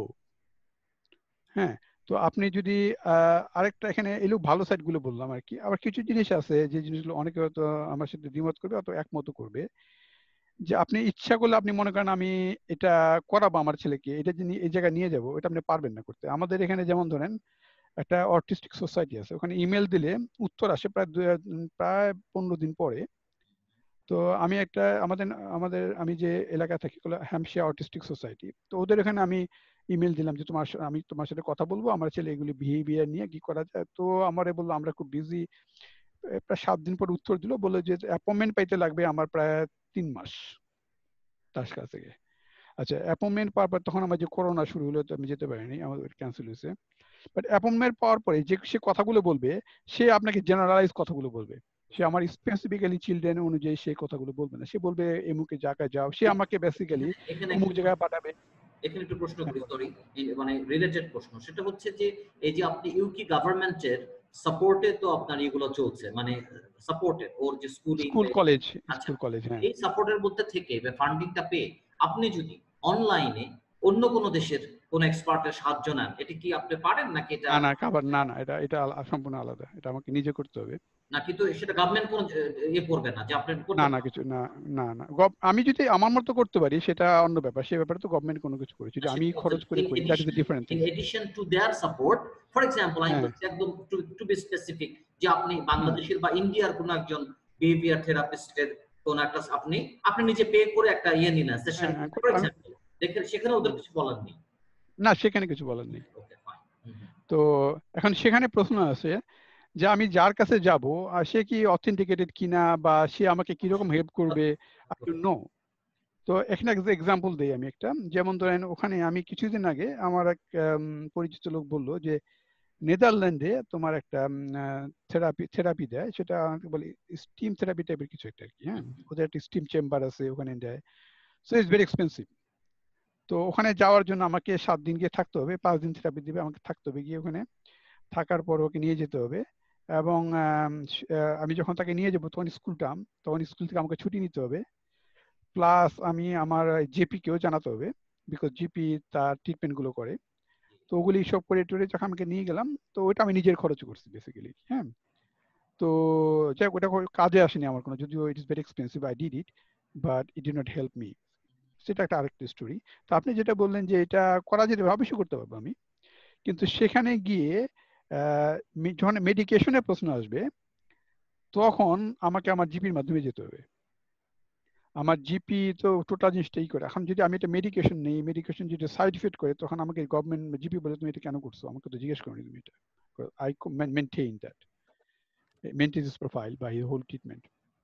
তো সেখানে আমরা সাহস করতে পারি না যদি কোনো একটা মেডিকেশন তার নেবো। যেমন আমার একটা ফ্রেন্ড আছে, সে জার্মানিতে, সে জার্মান, সে বললো জার্মানিতে একটা মেডিসিন আছে, তার বন্ধুর ছেলে ইউজ করে এটা, এবং he got a lot of benefit of that. তো আমি আমার ইয়েতে গেলাম, মানে জিপির কাছে গেলাম, সে এই মেডিসিনটা, আমাদের দেশে তো মেডিসিন আর দোকানে কিনতে পাওয়া যায় না, is not of the shelf, it is basically you have to go through the GP, কোনো প্রেসক্রিপশন ছাড়া আপনি মেডিসিন কিনতে পারবেন না এখানে।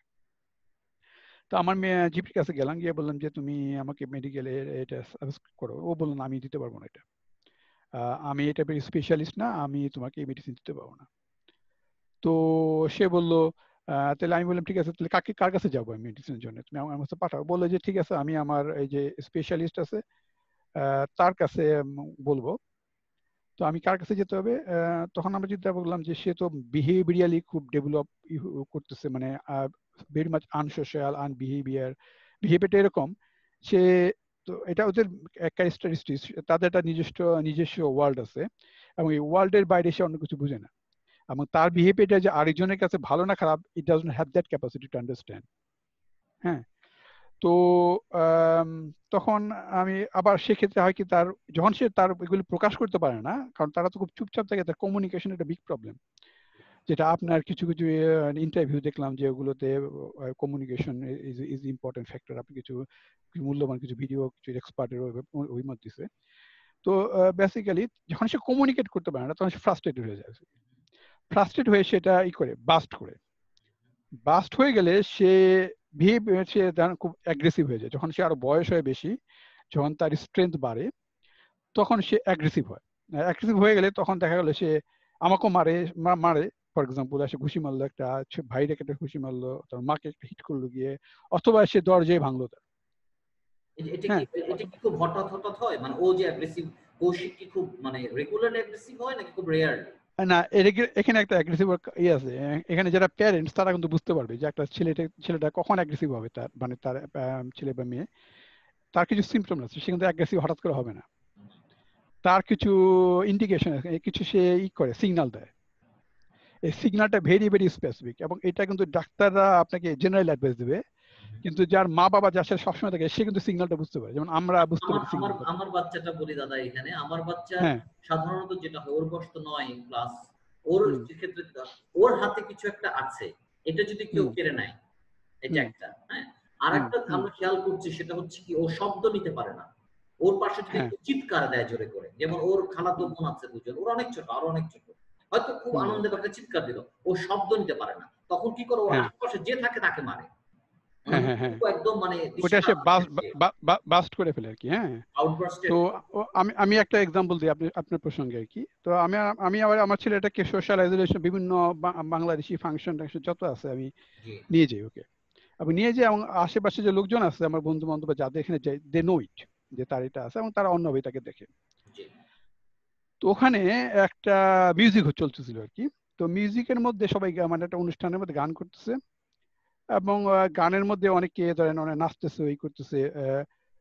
তো ওখানে আমার যে অ্যাম্পলিফাই যে সাউন্ড সিস্টেমটা ছিল, ওখানে একজন সাউন্ড সিস্টেম কন্ট্রোল করতেছে বেসিক্যালি। হ্যাঁ, তো সেখানে সে যখন লাউড স্পিকার মানে স্পিকার এখন জোরে বাজতেছে, সে খুব এক্সাইটেড হয়ে গেছে, সেও গিয়ে ওখানে try to join them. But হঠাৎ করে সে করলে কি, আউট অফ দ্য মানে হঠাৎ করে সে কেউ কিছু বোঝার আগে সে করলে কি, আপনার এই সাউন্ড সিস্টেম ধাম করে সব ভেঙে ফেললো গিয়ে অনুষ্ঠানের মধ্যে। সে গিয়া ওই সাউন্ড সিস্টেমে মাইক্রোফোন হিট করে বসলো একটুখানি, তখন অনুষ্ঠান হঠাৎ বন্ধ হয়ে গেল বেসিক্যালি। এবং এভরিবডি ইজ অ্যাস্টনিশড, কারণ অনেকে আবার যারা সাউন্ড সিস্টেমে বাইরে থেকে লোক আসছিল, ওরা তো আর জানে না যে ও আর্টিস্টিক। তখন আমি সামনে থাকি, আমি সবসময় এখানে গেলে হয় কি, আমি কন্টিনিউয়াস তার সাথে থাকি। I know that anything could happen any point of time, তবে তাকে এখানে নিয়ে যাওয়া দরকার, নাহলে সোশ্যালাইজ হবে না।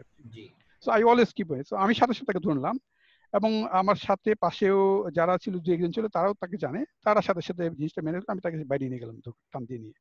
পরে আবার মিউজিকটা বন্ধ হয়ে আবার নতুন করে সেট আপ করলো। তখন আমি রিসার্চ করলাম যে ব্যাপারটা ওদের এরকম হয় কেন। তো ওদের দুইটা হয়। আপনি যেটা বললেন যে ওর সাউন্ডটা, ওর নর্মাল সাউন্ডটা তখন তার কানে গিয়ে 10 to 100 টাইমস অ্যাম্পলিফাইড হয়ে থাকে।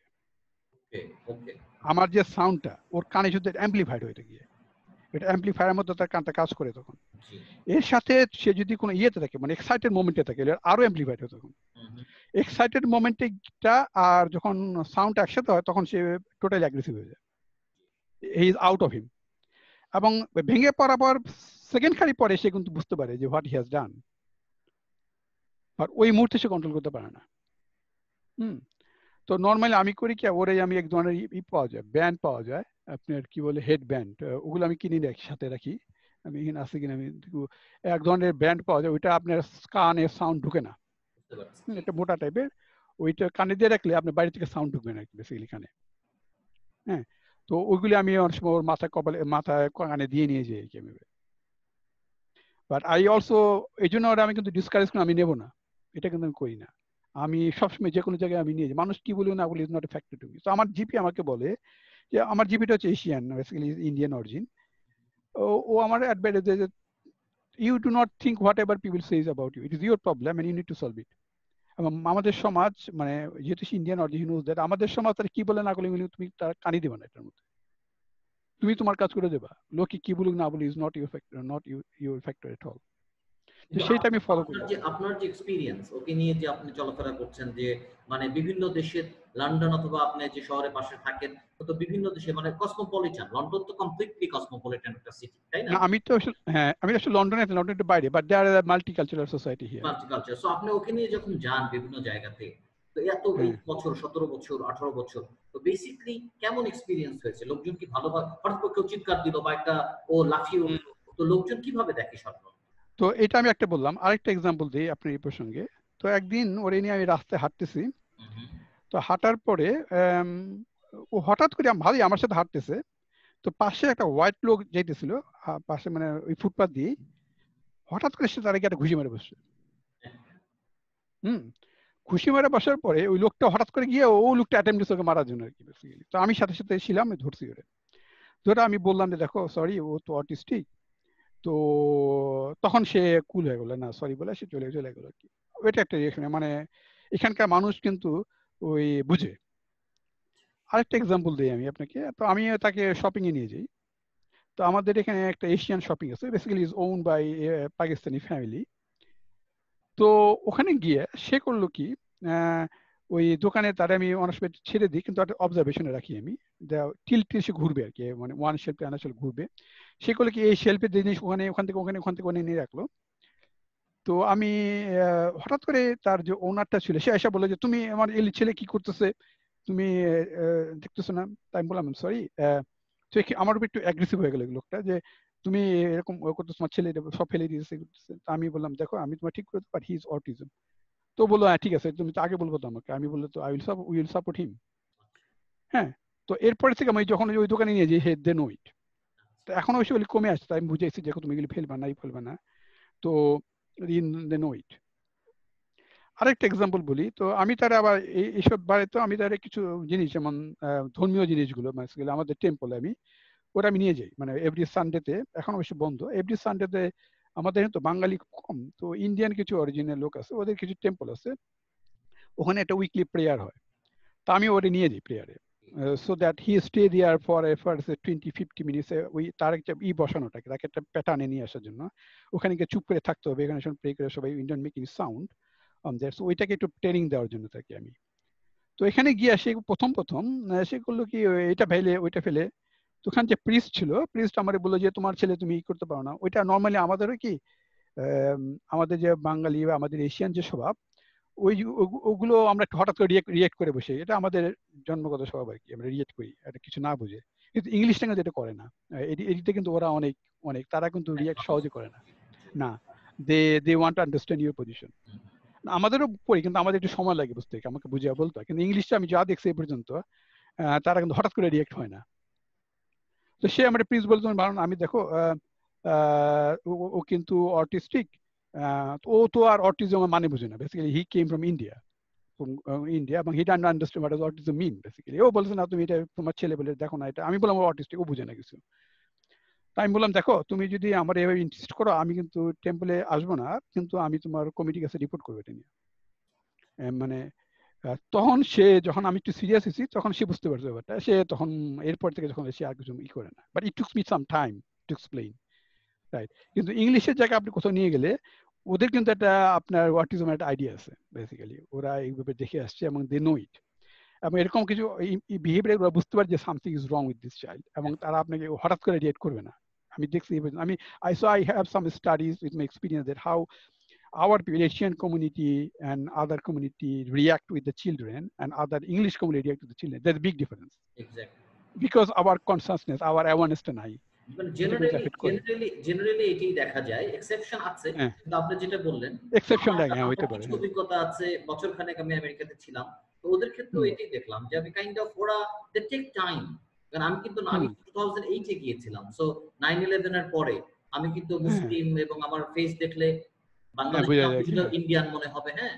So I was A foreign language instructor university of Georgia.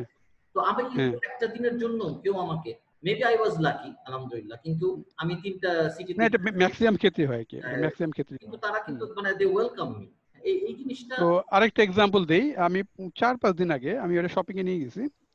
তো শপিং এ নিয়ে ওর ওর ইয়েতে যাবে, প্রস্তাব করতে যাবে। তো পাশে একটা ওই ওই ওই সুপার মার্কেটের মধ্যে একটু ছোট, ওখানে ওদের টয়লেট নাই, বাট পাশে একটা টয়লেট আছে আপনার, ওটা হচ্ছে বার বেসিক্যালি, হ্যাঁ বার ওইটা।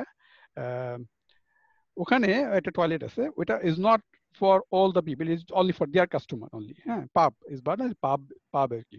এখন তো পাব খুব রেস্ট্রিক্টেড আর কি, ওই ঢুকার আগে আপনার ওরা চেক করে, ওই because of the corona and other things. তখন ও টয়লেটে ও সহ্য করতে না, ও জানে, মানে আমি কয়েকবার আগে নিয়ে গেছিলাম করোনার আগে, তো ও জানে যে ওখানে আছে। ও বললো, ও গিয়ে সরাসরি ঢুকে যেতেছে। তো ওর সাথে যে গার্ড ছিল, সে ওই আপনার রেজিস্ট্রেড মাস্ক টাস্ক পরা, ও মাস্ক পরে যায়। তো ওরা আটকেছে যে তুমি ঢুকতেছো এখানে। তখন আমি বললাম যে ও autism, he can not control his pressure. তো বলে হ্যাঁ তাড়াতাড়ি যাও। আমাকে বলে তুমি কি যাবা কিনা ওর সাথে, কারণ আমি বললাম যে সরি আমি তো জানি না, তুমিও তার সাথে যাও। হ্যাঁ, তো ওইটা কিন্তু সাথে সাথে যে বুঝে গেল আর কি বেসিক্যালি, হ্যাঁ। তো আমি বললাম যে we got a lot of cooperation, এই ব্যাপারে আমি অকৃত হওয়ার কিছু নাই, we got lot of কোঅপারেশনস everywhere. এটা আমাদের দেশে আমরা দুই ধরনের অভিজ্ঞতাই আছে সত্যি কথা বলতে। কারণ হচ্ছে যে এমনকি মসজিদেও দেখেছি যে মানুষজন বিরক্ত হয়, হ্যাঁ, কেউ চিৎকার দিয়ে উঠলে বা ইয়ে করলে, সেটাও যেরকম পেয়েছি। আবার আমি যে এর আগেও আমি শেয়ার করছিলাম যে গত বছর একটা রেস্টুরেন্টে আমার ছেলে, ওর বয়স তখন তো যে 8 ছিল গত বছর, মানে ও ঢুকে ওর পানি পিপাসা দিয়ে, ও তো বলতেও পারে না যে পানি খাওয়া, আমরা গিয়ে তো বসে তারপর তো অর্ডার দিতে হবে। ও ঢুকেই 2-3টে ইয়াং ছেলে ছিল, ওরা বসছে, আমার স্টুডেন্টের মতো বয়সী, মানে ইউনিভার্সিটিতে পড়ে ওরা, এরকম হবে। তোরা ঢুকেই মানে মনে হয় ড্রিঙ্ক ছিল নাকি পানি ছিল, নিয়ে খাওয়া শুরু করলো, মানে ওকে থামানোর ধরতে যাওয়ার আগেই। আমি আমার ওয়াইফ গিয়ে তো সরি, আসলে সরি, ওর তো অটিজম আছে, সরি আমরা একটা ড্রিঙ্ক নিয়ে এসে দিচ্ছি। কিন্তু ওই ছেলেগুলো এত সুন্দর করে মানে ইয়ে করলো, কোনো অসুবিধা নেই, আরো খাওয়া বাবু, এরকম করে কয়েকটা ছেলে নিয়েছিল। তো ব্যাপারটা হচ্ছে যে না, মানে সব জায়গায়, বরং আমরা কখনো কখনো আবার একেবারে নিজেদের ফ্যামিলি থেকে আমরা মিসবিহেভিয়ারটা পাচ্ছি। হ্যাঁ সেটা পাওয়া যায় বেসিক্যালি, হ্যাঁ। আরেকটা এক্সাম্পল দেই, কিছুদিন আগে আরেকটা সুপার মার্কেটে নিয়ে গেছি, ওর কিছু পছন্দের জিনিস আছে, যেমন ডোনাট, জ্যাম ডোনাট আর কি, ও খুব পছন্দের, এটা ও কিনে। তা ওখানে একটা শপ আছে, ওই ডোনাট বিক্রি করে ওখানে। তো করছে কি, হঠাৎ করে আমার থেকে সরে গেছে, দূরে সরে গেছে, আমি তো খুঁজে পাচ্ছি না, বড় বড় দোকান। ও করছে ওখান থেকে ডোনাট নিছে, এটা নিয়ে খাইছে, মানে একটা কামড় দিছে, খাইছে নিয়ে, কারণ ও আর ওই লোকটা সামলাতে পারেনি, ইজ ভেরি ফেভারিট। এখন সিকিউরিটি তারে টিভিতে ট্র্যাক করছে, হ্যাঁ, ট্র্যাক করে আমার কাছে আসছে। ও বুঝতে পারছে যে আমি, ওরা ট্র্যাক করে দেখতেছে ও আমার সাথে ছিল, আমার কাছে আসছে, বলে যে তোমার ছেলে ডোনাট খেয়ে ফেলছে। তো আমি ওরে বললাম দেখো ও তো অটিজম, তো বললাম না ঠিক আছে সরি। তো ওরে বল তুমি কি আরো নেবা কিনা দেখো, রাইট। তো ওইটাই আর কি, মানে ওর কোনো ই নাই basically, he does not understand যে ইয়া। তারপর আরেকদিন দোকানে গিয়ে ও করছে রেডবুল, আমাদের একটা রেডবুল একটা এনার্জি ড্রিঙ্ক পাওয়া যায়, এটা এনার্জি ড্রিঙ্ক এখানে পাওয়া যায়। ও রেডবুল কিনে ক্যান করে খেয়ে ফেলছে কি ওখানে। ও ভালো লাগছে, ভেন্ডিং মেশিন গুলোতেও থাকে, মানে থাকে, হ্যাঁ ওটা ওপেন থাকে তো শেলফের বেশি, নিয়ে ক্যান খাওয়া শুরু করছে নিয়ে। হ্যাঁ, তারপরে আমি বললাম, ও আবার ওই যে ট্র্যাক, এটা আরেকটা দোকানে ও ট্র্যাক করছে ওদের ক্যামেরাতে করে, ওদের রেডবুল খেতেছে। তখন সে ইয়াং ছিল, মানে ধরুন 8-10 বছর ছিল। বলে দুইটা কারণ, একটা হচ্ছে হ্যাজার্ড ইয়ের জন্য, শরীরের জন্য, আর একটা হচ্ছে হঠাৎ করে খেতেছে। তো আমার কাছে এসে জিজ্ঞেস করলো, আমি বললাম, বলে যে না আমরা তো এই জন্য তার হেলথ হ্যাজার্ডের জন্য আমরা চিন্তা করি, বেসিক্যালি ইজ নট অ্যাডাল্ট। তো ওইটাই, এটা কারণটা হচ্ছে কি, হি ক্যানট এক্সপ্লেইন। আপনি যেটা বললেন এটা সবার ক্ষেত্রেই হবে আর কি। আবার অনেকে আছে অটিজম, আমি ওর স্কুলে দেখছি আর কি, যে ভেরি নর্মাল। তো এটা গেল এটা। যে জিনিসটা ব্যাক করি এখন, যে আমি চেষ্টা করি স্ট্রেংথ গুলো কি, তো ওই একটা স্টুডেন্ট। এখন আমি চিন্তা করতেছি ওকে আর কোথাও নেওয়া যায় কিনা। তো মাঝখানে ওই জন্য আস্তে আস্তে বড় হওয়া শুরু করলো। ওর বডিতে ও আস্তে আস্তে একটু লম্বা হয়ে যেত, বাঁকা শুরু করলো আর কি পিঠের দিকটা। তো এখন আমি গেলাম জিমে, গিয়ে বললাম যে তোমরা ওর ই করো, ওর কোন ইনস্ট্রাক্টর পাওয়া যায় কিনা 1-to-1। আমি পয়সা দেবো, এটার মধ্যে কোনো অসুবিধা নেই, আমি দেবো। কিন্তু I do not get anybody who will be teaching 1-to-1। হ্যাঁ, ওইটা পেলাম না। পরে আমি চিন্তা করি কি করা যায়, ই করি। পরে আমি অবশ্য বাসায় জিম বানিয়ে নিয়ে ওকে বাসায় জিম আমি করাই, ওকে ওই ট্রেডমিল যা আছে এভরিথিং করাই, but he becomes routine now. Second হচ্ছে আমি চিন্তা করবো ওদের আমাদের ইউকে তে আবার স্কুলে কিন্তু সাঁতার শেখানো হয়, এটা একটা মিনিমাম লেভেল পর্যন্ত বাচ্চাদের সাঁতার শেখানো হয় আর কি। তো ও যখন স্কুল থেকে করতো but he can not develop, তো আমি তখন প্রাইভেট লেসনের ব্যবস্থা করলাম, যে প্রাইভেট লেসন দিতে হবে, খুব expensive, but I thought that it is important for him to keep him fit. কারণ যত বয়স হচ্ছে আস্তে আস্তে তাই সে হয়তো তার ওই ফিজিক্যাল জিনিসগুলো ডাইমেনশনে চেঞ্জ হতে পারে। কিন্তু হয় কি আপনার ও তার প্রোগ্রেস খুব স্লো, এবং ওখানে ওই ইনস্ট্রাক্টর খুব একটা পাওয়া যায় না। তার জন্য 1-to-1 instructor specially train on that is very difficult to get, even you spend money for that. তো তারপর আমি একজন পাই, কিন্তু হয় কি আপনার এই 6 মাস থেকে আবার থাকে না, আরেকজন আসে 6 মাস থেকে থাকে না। So is going out like that last 5 years. তারপরে চিন্তা করলাম না, তাকে আরেকটা দিকে দেওয়া, তার মিউজিক দিকে একটু ইয়ে আছে কিনা। তো স্কুল থেকে আমাদের ইউকে স্কুল থেকে মিউজিকও শেখানো একটা মিনিমাম লেভেল পর্যন্ত। তো ওকে জন্য কোনো পার্সোনাল টিচার পাই না, অনেক পত্রিকা অ্যাডভার্টাইজ, লোকাল পত্রিকা দিলাম, অ্যাডভার্টাইজ দিলাম, সোশ্যাল মিডিয়া অ্যাডভার্টাইজ দিলাম যে ওর জন্য কোনো পাওয়া যায় কিনা। অনেকে দেখলাম আসে, ওই basically they just because of commercial, তারা হয়তো টাকা নিয়ে চলে যায় আর কি, আপনাকে স্পেশালি তার জন্য না। তো অনেক টিচার চেঞ্জ করার পরে একটা টিচার আমি পেয়েছি এখন, he is training him for last 5-6 years, খুব স্পেশালাইজড। ওর কি ইন্টারেস্ট আছে মিউজিকে? ইন্টারেস্ট আছে। আরেকটা জিনিস হতো, আমার ছোট ছেলেটা খুব স্পেশালি খুব ইন্টারেস্টেড মিউজিক গ্রুপে, তো ওর সাথে সাথে আমি ওরও শিখাইতাম আর কি। তো মাঝখানে ওকে আবার কি স্টেজ পারফর্ম করাতাম, মানে আমাদের যে কমিউনিটি লেভেলে যে অনুষ্ঠানগুলো হইতো ওখানে ওর জন্য একটা স্পেশাল স্লট থাকতো আর কি। সবাই এটা ওরা এইভাবে হেল্প করতো আমাকে আর কি। প্লাস আমাদের কমিউনিটি লেভেলে যে বড় বড় প্রোগ্রাম গুলো হয় পুরো ডিস্ট্রিক্ট লেভেলে, সেখানেও ওর জন্য স্পট রাখে আর কি ওরা একটা। তো সেখানে সে মিউজিক করে, বাট এই ব্যাপারে কিন্তু সরি, আপনার ওখানে আপনার যে কমিউনিটিটা, ওখানে যে যদি বাঙালি কমিউনিটি বলি, তো বাংলাদেশ ইন্ডিয়া মিলিয়ে, হ্যাঁ, এখানকার মধ্যে এরকম বাচ্চার সংখ্যা কতজন? আচ্ছা, এটা আমার জানার মধ্যে বাংলাদেশের আরেকজন আছে, ইন্ডিয়াদের মধ্যে কয়েকজনে পাইছে, একজন ডাক্তার আছে নিজের ছেলে, এরকম আছে বেশ 4-5 জন আমি পেয়েছি আউট অফ সে ক্লোজ যে কমিউনিটি এটার মধ্যে, লন্ডন না, আপনার এই 200 ফ্যামিলির মধ্যে ধরেন 4-5 family has that sort of disability problem আছে। তাদের সাথে আপনার একটা নেটওয়ার্ক থাকে না, মানে শেয়ারিং বা এখানে শেয়ারিং থাকে, বাট আমার মনে হয় এটা আরেকটা জিনিস কাজ করে আমাদের, বিশেষ করে আমাদের মা লেভেলে, এটা হয়তো বলাটা আমার ঠিক হবে কিনা, অনেক সময় তারা হাইড করতে চায়, বেসিক্যালি হাইড করতে চায় আমার বাচ্চাটা এভাবে প্রকাশ পাক, দে ডোন্ট ওয়ান্ট টু, এটা তারা অনেক সময় চায় না যে আমার বাচ্চাটা সবার সাথে পরিচিত হোক অটিজম হিসেবে। এটা একটা আমাদের মনে একটা ইউর হয়ে গেছে। ইংলিশের মধ্যে খুব এটা নাই, একটা আছে, এটা থাকা ঠিক না, বাট এটা হয়তো ওই মা লেভেল অথবা বাবা লেভেলে থাকতে পারে। তারা চায় না যে এটা এক্সপ্লোর করতে, তারা চায় না ওই জায়গায় গেলে আমার ছেলে বিরক্ত হবে, অতএব এই ছেলে নেবে না আজকে। তো এটা আমাকে কন্ট্রোল করতে হয় আর কি। তো আমার জানা মতে অনেকে হয়তো সরাসরি বলে না, তো নিচে নিচে ভিতরে বলতে পারে, বাট সরাসরি কেউ এবার অপোজ করেন আর কি, যত আমি যাদের সাথে মিশছি আর কি। they don't have that sort of thing, কিন্তু এটা অনেক সময় ফ্যামিলি ভিতর থেকে আসে, তারা হয়তো বাচ্চাদের ই করতে চায় না প্রকাশ, ওরা এই অটিজম এটা ভালো হয়ে যাবে বেসিক্যালি, এটা একটা ব্যাপার না, কিন্তু আমার বাচ্চা এটা বলবো এটা মানুষের জানতে দেবো না আমি। দ্যাট ইজ দ্য মেডিকেল ইয়েতে বলে যে এটা it is a big psychological problem আমাদের ফ্যামিলি, যে এই জিনিসটা বাচ্চাদের লুকিয়ে রাখা বা হাইড করে রাখা, এটা কিন্তু ঠিক না। যতই হাইড করে রাখবেন, কারণ এটা কিন্তু আপনি দমায় রাখতে পারবেন, it will come out anyway. ও তো নিজেই আইসোলেশন চায়, সেখানে যদি আমরা ওকে আরো আইসোলেটেড করে দিই, হ্যাঁ, এই জিনিসটা হয় না। তো যে জিনিসটা বললে যে কমিউনিকেশন অনেক সময় আমাদের উইদিন কমিউনিটি তো হয় না আর কি, ওইটা ওই লেভেলে হয় না। তারপরে আমি তারা খেলাধুলা নিয়ে গেলাম, দেখি তারা কি নেওয়া যায়। তো আমাদের এখানে আরেকটা গ্রুপ আছে, ওইটা অনেক খুঁজে খুঁজে বের করছি আমি, যে যারা লার্নিং ডিফিকাল্টিস বাচ্চাদের নিয়ে একটা ফুটবল টিম আছে। এটা ও কিছু ভলেন্টিয়ার একসাথে হয়ে তারা গভর্নমেন্ট থেকে কিছু বা বড় বড় ক্লাব, ফুটবল ক্লাব থেকে তারা এগুলোকে ম্যানেজ করে যে আমরা চালানোর জন্য। এটা যারা ট্রেইনার, ফুটবল ট্রেইনার, তারা নিজেরাই বেসিক্যালি ভলেন্টারি কাজ করে। তো তারা আগে আসে, তারা ওই বাচ্চাদের নিয়ে বিভিন্ন লেভেলে কাজ করে, যে লেভেল 1 লেভেল 2 ফুটবল টিম তৈরি করে তারা বছরে একটা ফুটবল ম্যাচের আয়োজন করে। তারপরে যখন বড় বড় ফুটবল টিমের খেলা হয় আমাদের এই লোকাল লেভেলে, তখন তাদেরকে নিয়ে একটা র্যালি করে, বেসিক্যালি পুরো মাঠ ঘোরায় নিয়ে ওদের ফ্ল্যাগ নিয়ে আর কি, সো দ্যাট এভরিবডি অ্যাপ্রিশিয়েট। হ্যাঁ, যে ডিসেবল বাচ্চাগুলি এতগুলো 10টা-15টা বাচ্চা একটা ফ্ল্যাগ নিয়ে ঘুরতেছে পুরো মাঠে ওই দিন হাফ টাইমে অথবা খেলা শুরুর আগে প্লেয়াররা এসে তাদের সাথে হ্যান্ডশেক করে, সো কিপ দেম এনকারেজড।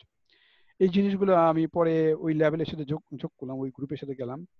কিন্তু সেখানে দেখলাম যে অনেক ছেলে পেলে ফুটবল পছন্দ, সে করে না। তাকে আমি প্রতি রবিবার সকাল 9টা থেকে 10টা পর্যন্ত একবার ট্রেনিং নিয়ে যাই। হি ক্যান ইমপ্রুভ, সেটা ইমপ্রুভ হয়নি, অনেকের হয়েছে আবার। কিন্তু সে দেখলাম যে না, করে নাই। দুইটা কারণ হইতে পারে। একটা কারণ হচ্ছে এখানে যে কমিউনিটি ওদের ওইখানে 99.9% দেখলাম ও যে গ্রুপে আছে এটা ইংলিশ, ওই একমাত্র নন ইংলিশ আর কি। এটা একটা ব্যারিয়ার কিনা আমি জানি না, তবে এটা সে আগাতে পারে নাই, ওখানে পারলাম না করতে। তাদের মিউজিকে নিলাম, মিউজিকে তাদের ট্রেন করি আমি প্রতি সপ্তাহে একবার করে আমি নিয়ে যাই প্রাইভেট লেভেলে। সে শিখে পিয়ানো, সে পিয়ানো মানে কিবোর্ড আর কি, এবং সে গানও শিখেছে কিছু তারে। পরে আমি গানগুলো রেকর্ড করে আমি ফেসবুকে দিতাম বা আমার ইউটিউব চ্যানেলে দিতাম। সো কিন্তু বড় হওয়ার পর সে আস্তে আস্তে এগুলো আগ্রহ হারিয়ে ফেলতেছে, এগুলো ওই ছোটকালে যা ছিল এগুলো কমে আসছে আস্তে আস্তে। এখন যে 17 বছর, এখন যে প্রবলেমটা আমি ফেস করি, he is very much isolated এবং he wants to do what ever he wants to do, he doesn't want to listen anybody. ছোটকালে আমি তার লিসেন করি, এটা করো এটা করো, মানে ওর এখন সে পারি না করতে। আমি বিহেভিয়ারটা করতে হবে এখন, কারণ একটা ট্রানজিশন পিরিয়ড, তো এটাও তো একটা ট্রানজিশন পিরিয়ড ওর জন্য, পিরিয়ড আর কি। হ্যাঁ, এটাকে চ্যানেলাইজ করতে হবে পজিটিভলি, আদারওয়াইজ আপনার। হ্যাঁ, এটা এখন হয় কি আপনার এই, তারপরে তাকে আমি আর জিনিসগুলো শিখালাম তাকে, আপনার এই যে এখন আমার মেন চিন্তা হচ্ছে আমাদের যে তার তো ট্র্যাকে যেতে হবে, তাকে এটা কিছু করতে হবে এখানে, তাই না? আর যদি সবসময় এরকমই থাকে, who will look after him? আমাদের তো বয়স হয়ে যাচ্ছে, তাই না? একসময় তো আমরাও থাকবো না, who will look after him? এইটা তখন আমি তাদের সোশ্যাল ওয়ার্কার আছে যেগুলো, ওরা কাজ করে, বাট বেসিক্যালি তাদের তো ক্যাপাসিটি আছে ধরেন 5 জন, তাদেরকে দেখতে হবে 50 জন। হ্যাঁ, তো যার ফলে ওরাও খুব একটা সময় দিতে পারে না। এখনই সময় দেয় যখন একবার এক্সট্রিম মোমেন্টে চলে যায়, তখন তো সময় দেয়, বাট ওখানে ওই লেভেল থেকে আপনার যে আপনি যেটা আমরা বলি যে গভর্নমেন্ট সাপোর্ট, ওইখানে আপনি খুব একটা বেশি দূর আগাতে পারবেন না। পার্সোনালি যেটা বললেন আপনি, ব্রিটিশ সিটিজেন হিসেবে ও তো এগুলো অ্যাভেল করতে পারবে সবই, এই যে শেল্টার, হোম বা এই জিনিসগুলো। হ্যাঁ, এগুলো তার জন্য একটা স্কিম আছে। হ্যাঁ, তার যে ডিসএবিলিটি একটা স্কিম আছে, ওই স্কিমে সে অ্যাভেল করতে পারবে। তার থাকা বা এর জন্য ওই থেকে ডরমিটরিতে থাকতে হবে। যদি আমরা না থাকি, সে have to stay in dormitory where other people they R del B controlled of that. অথবা সোশ্যাল কেয়ারার যারা আছে তারা টেক ওভার করবে, কিভাবে করবে আমি ঠিক জানি না এগুলো। So that is the worry now, so we have to train him something. So আমি তার কলেজে যে ক্যারিয়ার, এখন সে কলেজে ঢুকছে গত বছর থেকে। কলেজে যে তার কোর্সটা হচ্ছে, তার is not academic course, it is just call lifestyle বা লাইফ স্কিল বলি আর কি আমরা এটাকে। সেখানে তার কাজ হচ্ছে যে আপনার রান্না বান্নাটা কিভাবে করতে হবে, নিজের ঘরটা কিভাবে গুছাতে হবে, এর সাথে ম্যাথ অ্যান্ড ইংলিশ সামান্য পড়াশোনা হয়, but is not like that. তার আর রাস্তাটা কিভাবে পার হতে হবে, দোকানে গিয়ে সেকে জিনিসপত্র কিভাবে কিনতে হবে, এই জিনিসগুলো তাকে শেখানো হয় আর কি। It is a part of his education, hygiene, এই বিষয়গুলো এগুলো তাকে শেখানো হয় আর কি। একটা তো ব্যাপার যেমন তার দাদা, আপনি বলছিলেন যে ও তো ওই যে আপনার ফ্লাইট ইনফরমেশন গুলো পড়তে পারে, তারপর আপনি বললেন সব মনে রাখতে পারে, তার মানে ওর পড়ার ব্যাপারটা কি? ও কি ইংরেজি সব পড়তে পারে, পড়ে বুঝতে পারে? পড়তে পারে, সে ইংলিশ পড়তে পারে, এখন আগে পারতো না, বাট এখন সে পড়তে পারে। আচ্ছা, এখন সে ধরেন কমিউনিকেট করতে পারে আপনার। মানে আমি যখন নোবেল একটা বুক সে পড়ে ফেলতে পারে, সে পড়ে না, নোবেল বুক সে তার পছন্দ মতো বই পড়বে, এক বই বারে বারে পড়তে থাকবে। আচ্ছা আচ্ছা, ইটস নট লাইক থিং যে তার ইন্টারেস্ট নিয়ে সাইট পড়তেছে। ইনফরমেশন বা যে ওয়েবসাইট এগুলো তো সে পড়ে বুঝতে পারছে, এগুলো পড়তে পারে, এই ওয়েবসাইটে পড়তে পারে, বাট ভিজুয়াল ইনফরমেশন গুলো সে তাড়াতাড়ি ক্যাচ করতে পারে বেশি আর কি। তো ওকে আমি যেমন নিয়ে দিই আপনার যেমন রেসিং সিমুলেশন যেগুলো আছে সফটওয়্যার, যেগুলো তোমার গাড়ি ড্রাইভ করা অথবা প্লেন চালানো, এগুলি অনেক সিমুলেটেড সফটওয়্যার পাওয়া যায় কি এখন, অনেক সময় একটু এক্সপেন্সিভ, বা ওই যে যেমন এক্সবক্স মেশিন গুলো আছে এগুলো আমি দিয়ে কিনে করে যাতে ও ওই মোটরিং স্কিলটা শিখতে পারে, প্লাস ও একটু কনসেন্ট্রেশন। আওয়ার মেইন প্রবলেম এখন যে জিনিসটা হচ্ছে কনসেন্ট্রেশনটা, তার কনসেন্ট্রেশন নাই। এটাও এই এবং একটা সম্পর্ক আছে মনে হচ্ছে, ওর কোথায় চেঞ্জটা, ওর যে এই যে আপনার বায়োলজিক্যাল যে চেঞ্জটা, এই যে আপনার অ্যাডোলেসেন্স যেটা, ওটার এটা সাথে একটা বড় সমস্যা।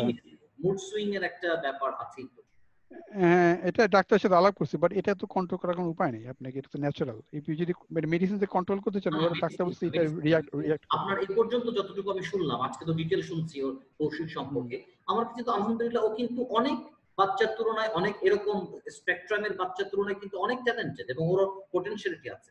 যদি এটা একটু কাজে লাগানো যায়, কাজে লাগাতে গিয়ে আপনি বলছেন যে অ্যাটেনশন ডেফিসিয়েন্সি আছে, সেটা যদি এক্সপার্টদের সাথে কথা বলে ওর অ্যাটেনশনটাকে ইয়ে করা যায়। এখন এখানে প্রশ্ন আছে, এক্সপার্ট বলতে আপনি কাকে বোঝেন, কার কাছে যাব? That is the big question for us. Where should I get that right আসলে পারসন? স্পেশালিস্ট না কেউ, বাট আমার কাছে যেটা হ্যাঁ মনে হয় ওর জন্য দরকার আপনার যে সাইকোলজির মধ্যে যারা বিহেভিয়ার নিয়ে কাজ করে, হ্যাঁ হ্যাঁ তাদের সাথে বিহেভিয়ার, তাদের অনেক সাথে সময় বলে কগনিটিভ সাইকোলজিস্ট বা এই ধরনের কিছু আছে, বিহেভিয়ার সাইকোলজিস্ট। বিহেভিয়ারিস্ট মানে বিহেভিয়ার ইস্যু, তারপরে যে এবিএ নিয়ে যারা কাজ করে হ্যাঁ এদের সাথে কথা বলে, কারণ ওকে হ্যাঁ দিয়ে ওইটা কাজ একটা, করানো যাবে, ওকে দিয়ে মনে হচ্ছে কাজ করানো যাবে, শুধু ওর হ্যাঁ মনটাকে ওই জায়গায় বসাতে হবে। বসাতে হবে। তারপরে আমি তাকে নিয়ে গেলাম মেডিটেশন আর কি, মেডিটেশনের ওইটাও চেষ্টা করছি আমি, মেডিটেশন নেওয়ার জন্য তাকে আমি একটা মেডিটেশন ক্লাসে নিয়ে গেলাম, ওখানে বসে। না পর আমি বাসাও প্র্যাকটিস করছি, এখানে শুধু ক্লাসে তো গেলে হবে না, ক্লাস তো লিমিটেড, আমি বাসাও প্র্যাকটিস করি এটা নিয়ে। তো মেডিটেশনটা আমি অনেক সময় করি আপনার, যেমন আমি আমার আম্মা মারা গেছে গত মার্চ মাসে, তো আমি মেডিটেশন করছি আমার প্রায় নেক্সট 7 দিন ওকে নিয়ে বসতাম আমি, প্রায় 15-20 মিনিট, আধা ঘন্টা সে বসে থাকতো আমার সাথে করতে আর কি। তো সেই ব্যাপারে না, কিন্তু এখানে মেন এটা হচ্ছে তার যে টার্গেট, ওই টার্গেটটা সেট করা, এবং ওই টার্গেটটা তাকে বুঝিয়ে যে you have this target, if you do it then you will get this achievement or this reward. এটা খুব ডিফিকাল্ট, এটা আমি বছরের বছর চেষ্টা করতেছি যে তার জন্য গোল সেট করা, এবং ওই গোলটাকে পারসিস্টেন্টলি ফরওয়ার্ড করার জন্য যে রিওয়ার্ড সিস্টেমটা দেওয়া, ওইটা আমি এখনো করতে পারিনি। এটা হয়তো বা আমার ব্যর্থতা। এটা অনেকের সাথে কথা বলি, বাট বিভিন্ন জন হয় কি, আমার যে সমস্যাটা হচ্ছে যে আমি I do not get, I am happy to pay, is not প্রাইভেটে আমি যেতে চাই, কিন্তু where should I go, who is the right person? যার কাছে যাই এটা পাওয়া যাবে, এটা পাওয়া যাবে, হ্যাঁ যার কাছে যাই সে দেখা গেল সে ওই 2 দিন করে, 3 দিনে পর আর দেখা গেল করে না। So I have to go door to ডোর, এবং ওই ধরনের যে সাপোর্টটা তার, যে যেমন আমি কয়েকদিন আগে তার ক্যারিয়ার অ্যাডভাইজার আছে কলেজে, তার সাথে কথা বললাম, ও আমারে বলে অমুক জায়গা অমুক জায়গা অমুক জায়গা আমি দেখবো, অমুক তমুক এই পাঠাবো, ওই কতগুলি ইমেলের পাঠা দেয়, লিঙ্ক পাঠা দেয়, পরে এখন তুমি পয়রা এগুলো বুঝো। That sort of things usually happen.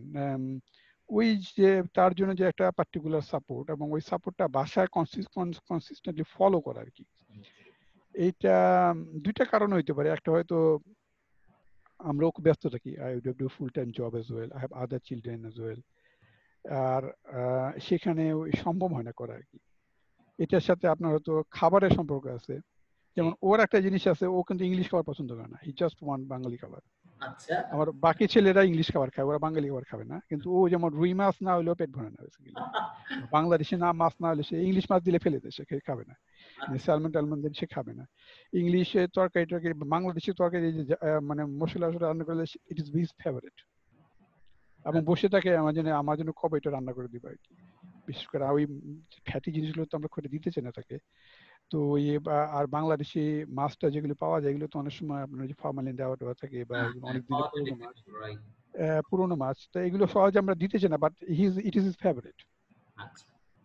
তবে আরেকটা জিনিস যে বাংলাদেশে গেলে সে খুব এনজয় করে, খুবই এনজয় করে, ভেরি ভেরি এনজয়েড, এবং সে আবার যাবে বাংলাদেশে, করবে বারবার জিজ্ঞেস করে যে আবার কবে যাবো আমি। সো আমি দেখলাম যে আবার ওই তার জিনিসটা একটা এক এক পছন্দ আর কি। তো আরেকটা জিনিস, যে জিনিসটা আসছে যে আপনার আমাদেরও তো একটা নিজেরও একটা লাইফ থাকে, মানে নিজের ফিজিক্যাল ব্যাপারগুলো থাকে, আমাদের যে কাজের যে কাজ ওগুলো ব্যাপারগুলো থাকে, সবকিছু মিলিয়ে টিলে আমরা it is not a theoretical, practically গিয়ে আসলে আপনি বেশি দূর আগাতে পারেন না আর কি। যেটা আমার ক্ষেত্রে হয়েছে আর কি, অনেক তো এটা অনেকে ডিফার করতে পারে, অনেকে হয় আর কি। It is very hard to maintain the balance. এই তো লিমিটেশনের মধ্যে থেকে ব্যালেন্স করাটা খুব টাফ হয়ে যায়। তো দ্য স্টোরি বেসিক্যালি আমার যে জিনিসটা মনে হয় যে আমরা যত কিছু বাইরে সাপোর্ট পাই না কেন, আমার মনে হয় বাসার support is essential and it is mandatory. একটা বাসায় আপনি বাচ্চাটা কিভাবে কন্ট্রোল করবেন, সেক্ষেত্রে আপনার ফ্যামিলি একটা একমত হয়ে, হাজবেন্ডের একটা একমত হয়ে একটা জিনিসটি কনসিস্টেন্ট নেওয়াটা, এটা খুব জরুরি।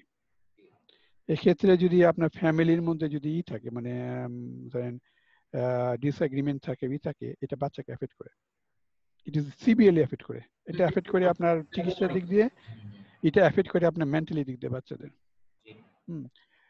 বাচ্চারা যদি আপনার ফ্যামিলিতে যদি দেখে, এইসব বাচ্চারা যদি ফ্যামিলি একটু গন্ডগোল দেখে, এটা কিন্তু তার খুবই রিয়েক্ট করে। এটা আমি হাতে হাতে প্রমাণ পাই বেসিক্যালি। এটা আমার সবার জন্য একটা অনুরোধ আর কি, যার বাচ্চা এখানে আছে, you must take it very carefully, যে আপনার ফ্যামিলি এনভায়রনমেন্টটা তার জন্য খুব জরুরি।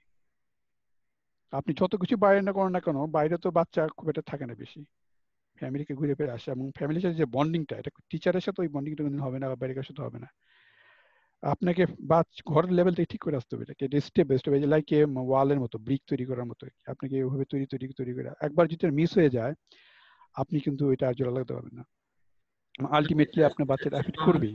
আমার লাইফেও দেখেছি, আপনি দেখছেন এটা। হ্যাঁ, এটা ভেরি ভেরি এসেনশিয়াল, এবং এটা স্যাক্রিফাইস সবারই করা উচিত এখানে, যদি আপনি বাচ্চা ভালো, আর যদি না করেন, you will get the result at the end of the day, এবং everything will be out of control.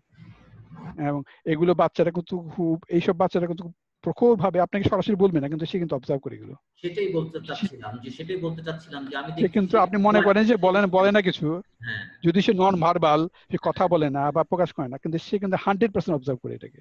সব বুঝতে পারে, রাইট, এক্স্যাক্টলি। এইটা কিন্তু আমি 100% বিশ্বাস করি, এটা আমি দেখছি আমার অভিজ্ঞতা থেকে। আপনি দেখেছেন এটা। অতএব ইট ইজ ভেরি আমি আমার বাচ্চাকে দেখেছি অন্যদিন তাকিয়ে আছে, করছে, বাট আমার ওয়াইফের মধ্যে কথাবার্তাগুলো ভালো হলে রেগুলার ফলো করে, আবার কোন একটা আমাদের মধ্যে ঝগড়াঝাটি হলে ও রিঅ্যাক্ট করছে, অথচ কিন্তু আমাদের তাকাচ্ছে না ঠিকমতো। না, এটা কিন্তু 100% সত্যি। এটা কিন্তু আপনি বাইরে শেয়ার করতে, ডাক্তারও বলতে পারেন আপনার কিছু, ইট ইজ ইয়োরসেলফ। এই জিনিসটা আপনি, এবং এটা আপনার যদি ফ্যামিলি থেকে এরকম মনে হলে, you basically you R killing the child.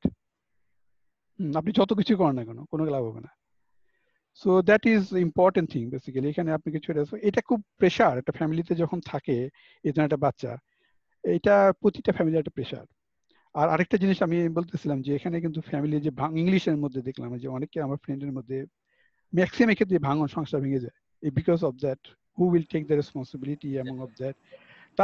তার ক্লাসের মধ্যে আমি দেখছি অনেকেরই, তারা ওই মা টেক কেয়ার করে, বাবা চলে গেছে, বাবা চলে গেছে, মা চলে গেছে, বাবা টেক কেয়ার করে।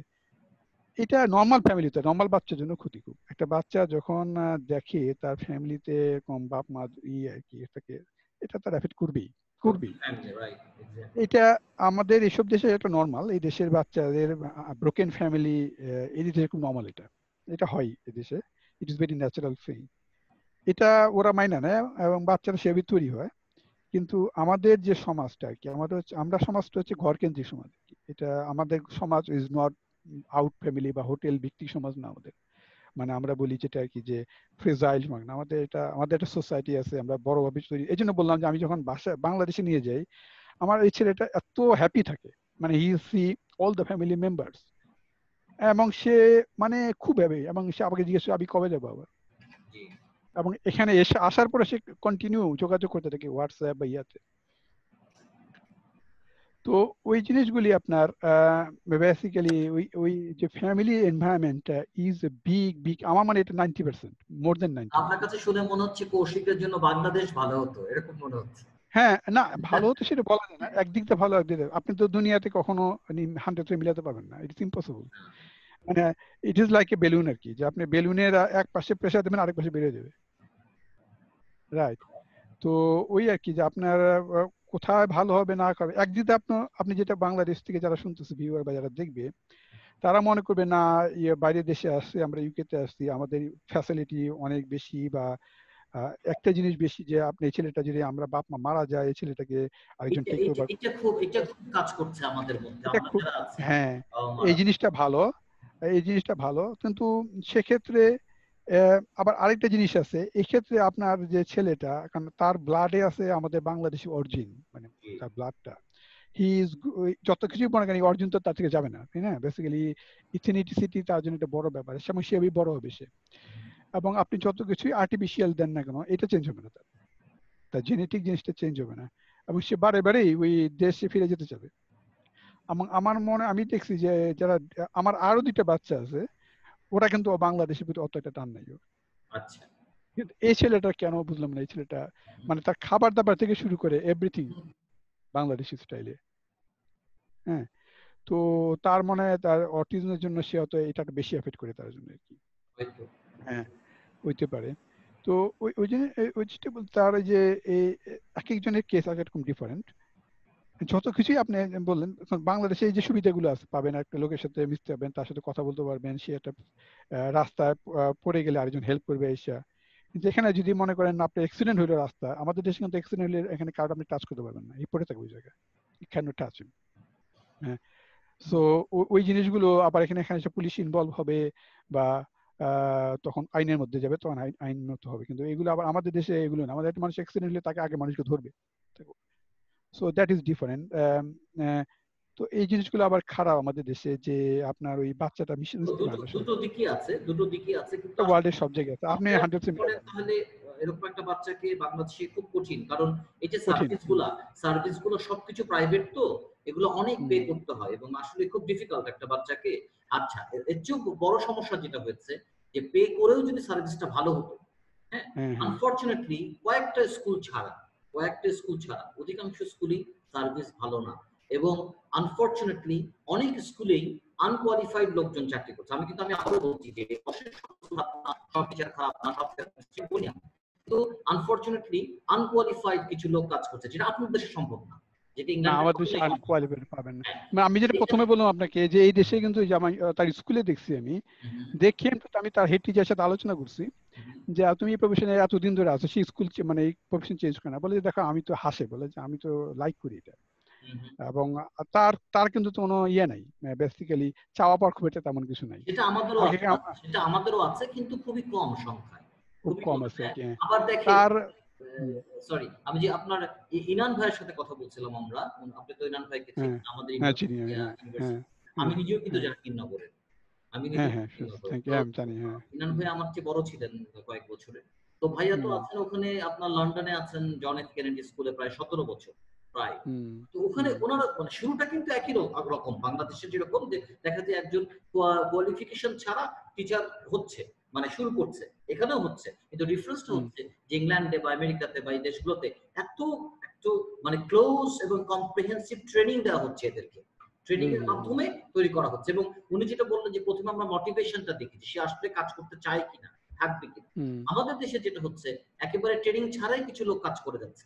আবারও বলছি, আমি কোট করার কিছু নাই যে আমি সবার কথা বলছি, তা বলছি না, কিন্তু আমি দেখেছি, আমি প্রমাণ দিতে পারবো, কারণ আমি খুব ভুক্তভোগীর ব্যাপারে, কিন্তু স্কুলে আমি ভুক্তভোগী। হ্যাঁ, আমি হয়তো ব্যাড লাক, আমি ভালো স্কুল পাই নাই, কোন রকম ট্রেনিং ছাড়াই তাদেরকে একটা বাচ্চা প্রথম দিন ডে 1 তাকে একটা বাচ্চা দিয়ে দেওয়া হচ্ছে যে তুমি এই বাচ্চাকে, so what he or she doing, just in the babysitting. ওইটার মানে মেইন কারণ হচ্ছে আমাদের দেশে যে স্কুলগুলো আপনি কথা বললাম, আমি জানি না কোন স্কুল বলছেন, নির্দিষ্ট কোন স্কুল, তাই যদি এটা প্রাইভেট হয়ে থাকে, প্রাইভেটের মেইন মোটিভেশন হচ্ছে প্রফিট ওরিয়েন্টেড। এক্স্যাক্টলি। তো সেখানে সে তখন স্কুল চালাতে হবে যখন তার প্রফিট হবে অথবা ব্রেক ইভেন পয়েন্ট, লস দিয়ে চালাবে না, there is some investor there, right? এটা কিন্তু ওয়ার্ল্ডে শুধু স্কুল না, আপনি যে কোনো সেক্টরের নিয়ম এটা। আপনি এই জন্য গভর্নমেন্ট কিছু কিছু সেক্টর গভর্নমেন্ট করে কি আপনার গভর্নমেন্টালাইজ মানে ন্যাশনালাইজ করে ফেলে, যেমন হসপিটাল ফর এক্সাম্পল। হসপিটাল কোনো দেশে হসপিটাল ন্যাশনালাইজ করতেই হবে, কারণ কিছু মানুষের মিনিমাম রিকোয়ারমেন্ট আছে, এগুলো আপনাকে দিতে হবে। আমাদের দেশে প্রাইভেট হসপিটাল আছে, তো because they R profit oriented, they do not get the investors are they are not the doctors, for example. The investors for, আমি একটা এক্সাম্পল আরেকটা দিই, আমি কারোর নাম বলবো না। তো আমার এক পরিচিত লোক বাংলাদেশে, সে একটা স্পেশালাইজ স্কুল করতে চেয়েছিল। She was a teacher for long ago, এবং তার হাজবেন্ড মারা গেছিল অনেক একদিন আগে, আর তার জায়গা সম্পত্তি পয়সা কষে প্রচুর আছে। So she as a dedicated teacher. She was A director of A financial institution, ওই নাম বলবো না এখানে, কারণ তার হাজবেন্ড ডাইরেক্টরশিপ রেখে গেছে, হাজবেন্ডটা মারা গেছে, শি গট অটোমেটিক ডাইরেক্টরশিপ। এখন উনি একদিন আমার সাথে কথা, অনেক বছর পরে ইউকে তে আসছিল, আমার কথা বলে, দেখো আমার ছেলেটা দেখে বলে যে দেখো আমি তো একটা আর্টিস্ট স্কুল করতে চাইলাম, এখন আমি তো আমার ফান্ড দরকার, তা আমি ফান্ডের জন্য আমার যে কোম্পানি আছে এই কোম্পানি ডাইরেক্টর আরো যে কোম্পানি আছে তার ইনভেস্টরের কাছে গেলাম যে আমার কিছু ফান্ড লাগবে, আমি এটা স্কুল করতে চাই। তো তারা আমার প্রথমে জিজ্ঞেস করলো যে আমি যদি টাকাটা ব্যাংকে রাখি তাহলে আমার 5% 7% ইন্টারেস্ট আসে, আপনি যে ইনভেস্টমেন্টটা দেবো এটার কতটা ইন্টারেস্ট আসবে, আমি কি দেবো কোনো চিন্তা। সে বলে যে স্ট্রেট ওয়ে সেভাবে কথা বলে দিল আমাকে, এবং যারা এই কথাগুলো বলছে তাদের কিন্তু বাংলাদেশে টাকা আরো মানে কোটিপতিরও বেশি, অনেক তাদের টাকা মানে কি নেক্সট 5 জেনারেশন খেলে বসে গেলে কিছু হবে না, বাট তারা টাকাটা but the way they earn this money in 1 generation, আর তার 5 জেনারেশন বসে গেলে হবে না। তো সে আমার এক্সাম্পল বললো যে দেখো আমি করতে চেয়েছিলাম, কিন্তু আমি যখন তার গেলাম তার ইনভেস্ট বললাম যে আমার কিছু টাকা দেন আমি করবো, সে আমার এই কথাটাই বললো যে আমি যদি ব্যাংকে টাকা রাখি তাহলে, মানে ডাইরেক্টলি কথা বলছে যে আমার আমি টাকাটা ইনভেস্ট করে কত পার্সেন্ট রিটার্ন দেবেন। সো আমি বললাম আপনাকে এই জন্য যে স্কুলগুলো যদি প্রাইভেট হয় তাহলে আপনাকে এটা হবেই ইম্পসিবল। এখানে গভর্নমেন্টকে আগে আসতে হবে, এবং যদিও গভর্নমেন্টের লিমিটেশন থাকবে, কিন্তু গভর্নমেন্টের প্রায়োরিটি বেসিসে যে জিনিসগুলো আনতে হবে। হয়তো আমাদের যে গভর্নমেন্ট আছে এখন, আমি যতদূর পত্রপত্রিকা দেখি, দে আর ভেরি মাচ কিন about it, very interested on that specially. এবং সেখানে যেমন এটা কথা যে গভর্নমেন্টের, বাংলাদেশ গভর্নমেন্টের পক্ষে সম্ভব না এরকম জেনারেশনকে আপনারা যেখানে যেরকম সাপোর্টটা দেওয়া হচ্ছে, এটা তো একদিন হবে না, ইম্পসিবল, আপনি তো একদিন আসতে পারেন। কিন্তু ব্যাপারটা হচ্ছে যে গভর্নমেন্ট যদি করবে, ইনশাআল্লাহ কিছু লজ হচ্ছে, রিসেন্টলি হয়েছে, এগুলো যখন ইমপ্লিমেন্টেশন হবে, মানে আমি বলছি মনিটরিং এর কথা, মনিটরিং করতে হবে।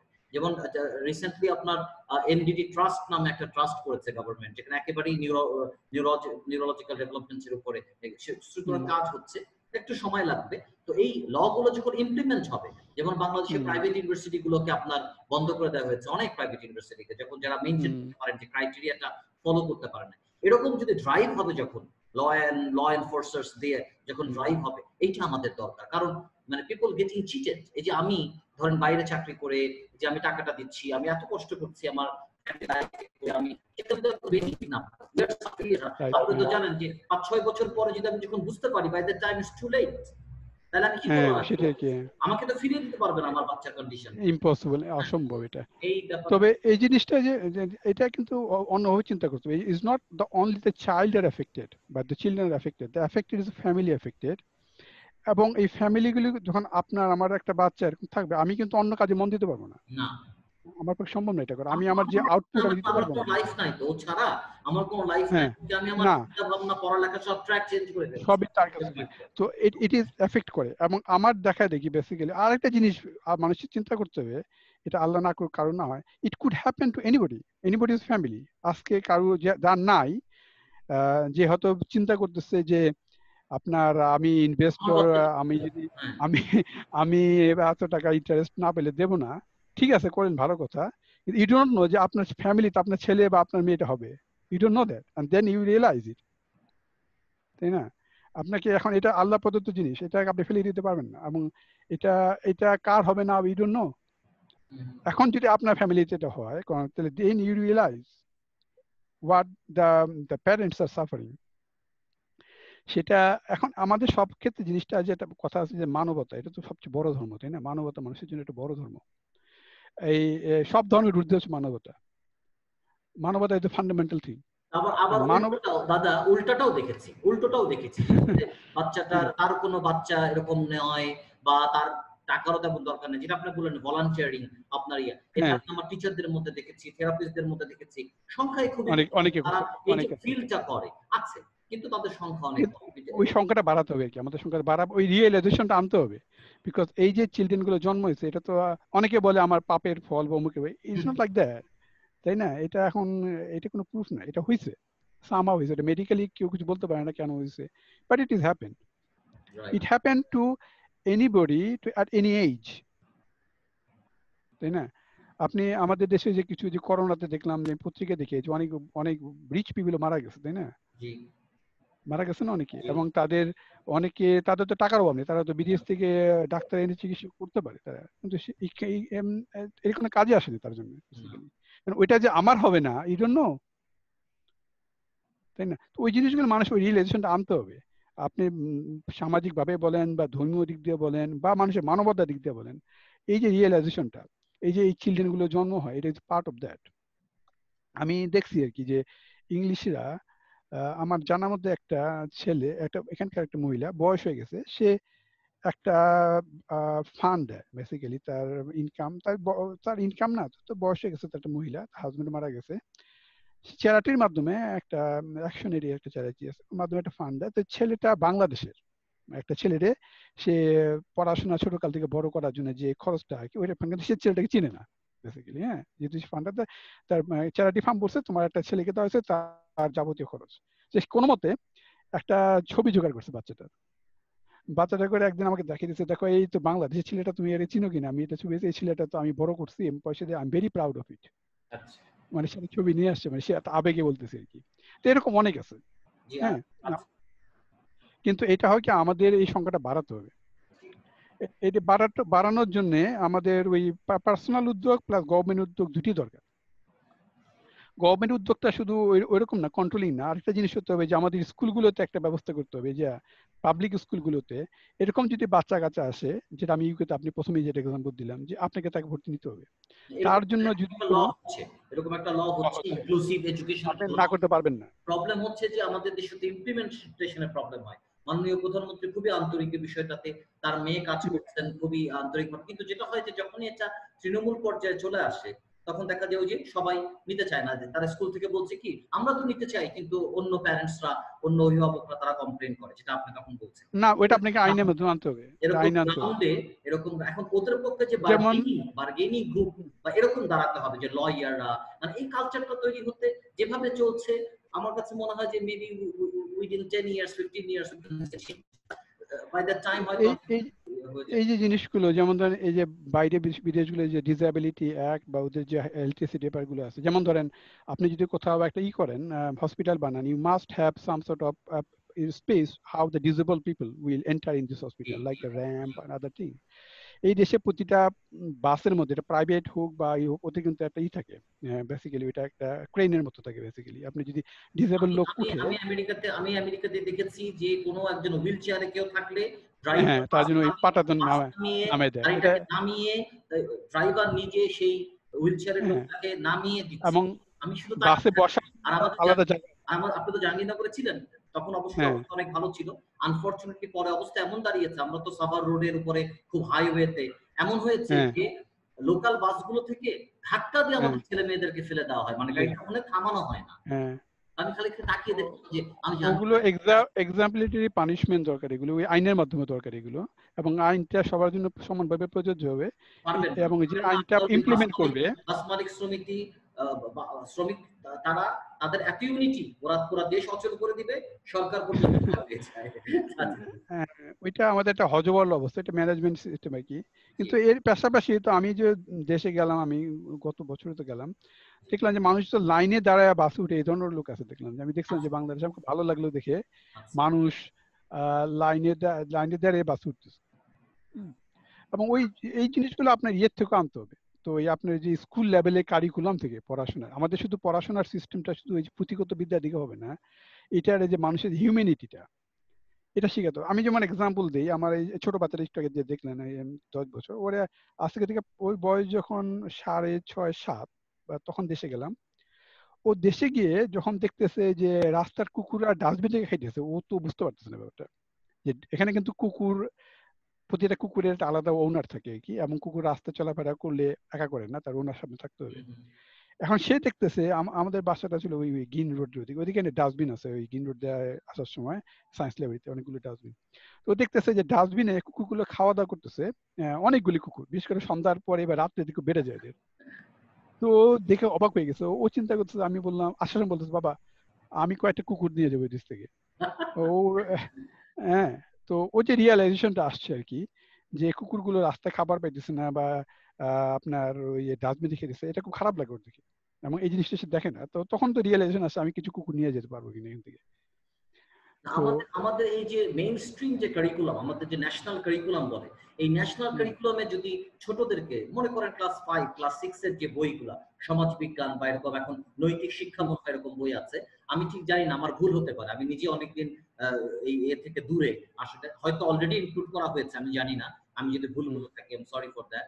সেটা হচ্ছে এইগুলোতে যদি এই যে অটিজম, তারপরে হচ্ছে ডিসেবিলিটি, এই বিষয়গুলো যদি বাচ্চাদেরকে শেখানো হয়, তাহলে যারা সুস্থ বাচ্চা তাদের মধ্যে ডিসেবিলিটি নেই, এই ডিসেবল বাচ্চাদের প্রতি একটা মায়া তৈরি হতো, তাই না? ওটার সাথে সাথে শুধু পুঁথিগত বিদ্যা না, যেমন আমাদের দেশে এগুলো করে কি, ওদের সাইট সিনারিতে নিয়ে যায়, মানে ডিসেবল অরফেনেজ ফার্মে নিয়ে গেল, ওদের নিয়ে আজকে একদিন একটা ট্রিপ থাকবে, is part of their curriculum. Study tour বলতে এটাই বোঝায়, স্টাডি ট্যুরটা এটা উচিত। হসপিটালে নিয়ে গেল, হসপিটালে দেখলো যে আসলে মানুষ কিভাবে সাফার করে। আপনাকে বাচ্চাদের শুধু বই দিয়েছে কেন, ওরা তো বই পড়ে বুঝবে না, ওদেরকে নিয়ে যেতে হবে আপনার প্র্যাকটিক্যাল জায়গাতে, দেখতে হবে। তো আমি আরেকটা এক্সাম্পল দিই, আমি যেখানে চাকরি করতাম অনেক বছর আগে, আজকে থেকে প্রায় আমি বলি 18-22 বছর আগের ঘটনা। তো ওখানে একজন, আমি তার নামটা ভুলে গেছি, সে একটা চ্যারিটি অনুষ্ঠানের আয়োজন করলো। চ্যারিটি অনুষ্ঠানটার এটা হচ্ছে যে যেখানে মানিটা রেজ হবে ওইটা একটা ডিসেবল বাচ্চাদের ফান্ডে জমা হবে। বেসিক্যালি তার নিজের একটা ছেলে ডিসেবল আর কি, সেই হিসাবে সে এটা তৈরি করছে। তো ওখানে সে টিকিট তৈরি করলো এবং ই করলো, এই বিভিন্ন কোম্পানি থেকে স্পন্সর, মানে ম্যাগাজিন বের করলো, ম্যাগাজিন বের করে বলে যে তুমি কত টাকা ই দিবা, তোমার একটা অ্যাড ছাপাই দেবো আর কি।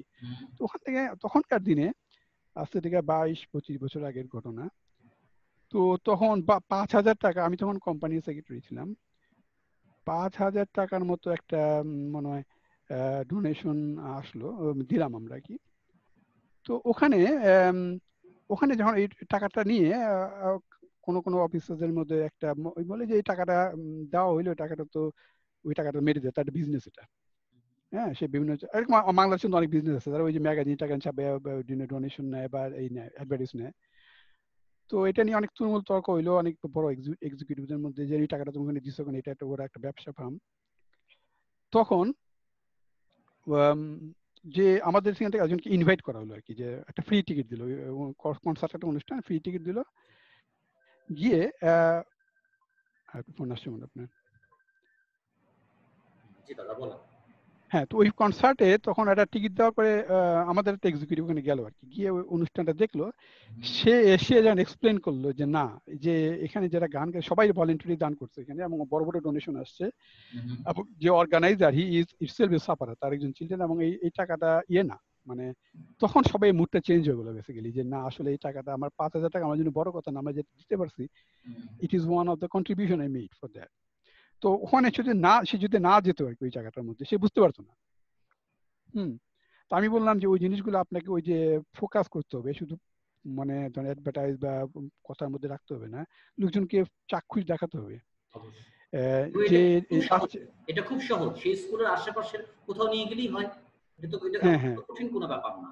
কারণ বাচ্চাদের এটা করাটা খুব জরুরি, কারণ ছোটবেলা থেকেই এই ফিলিংসটা, সে যদি ছোটকাল থেকে শিখে যে না একটা ছেলে এরকম হয়, সে যদি বড় এক্সিকিউটিভ পরে গিয়ে, কিন্তু সে কিন্তু তার মেন্টালিটি দেখবে। আমি তো দেখছিলাম এরকম গিয়ে আজকে 15 বছর 20 বছর আগে। অতএব আমি এই ব্যাপারে কাল্পনা করবো না basically, but I will try to help.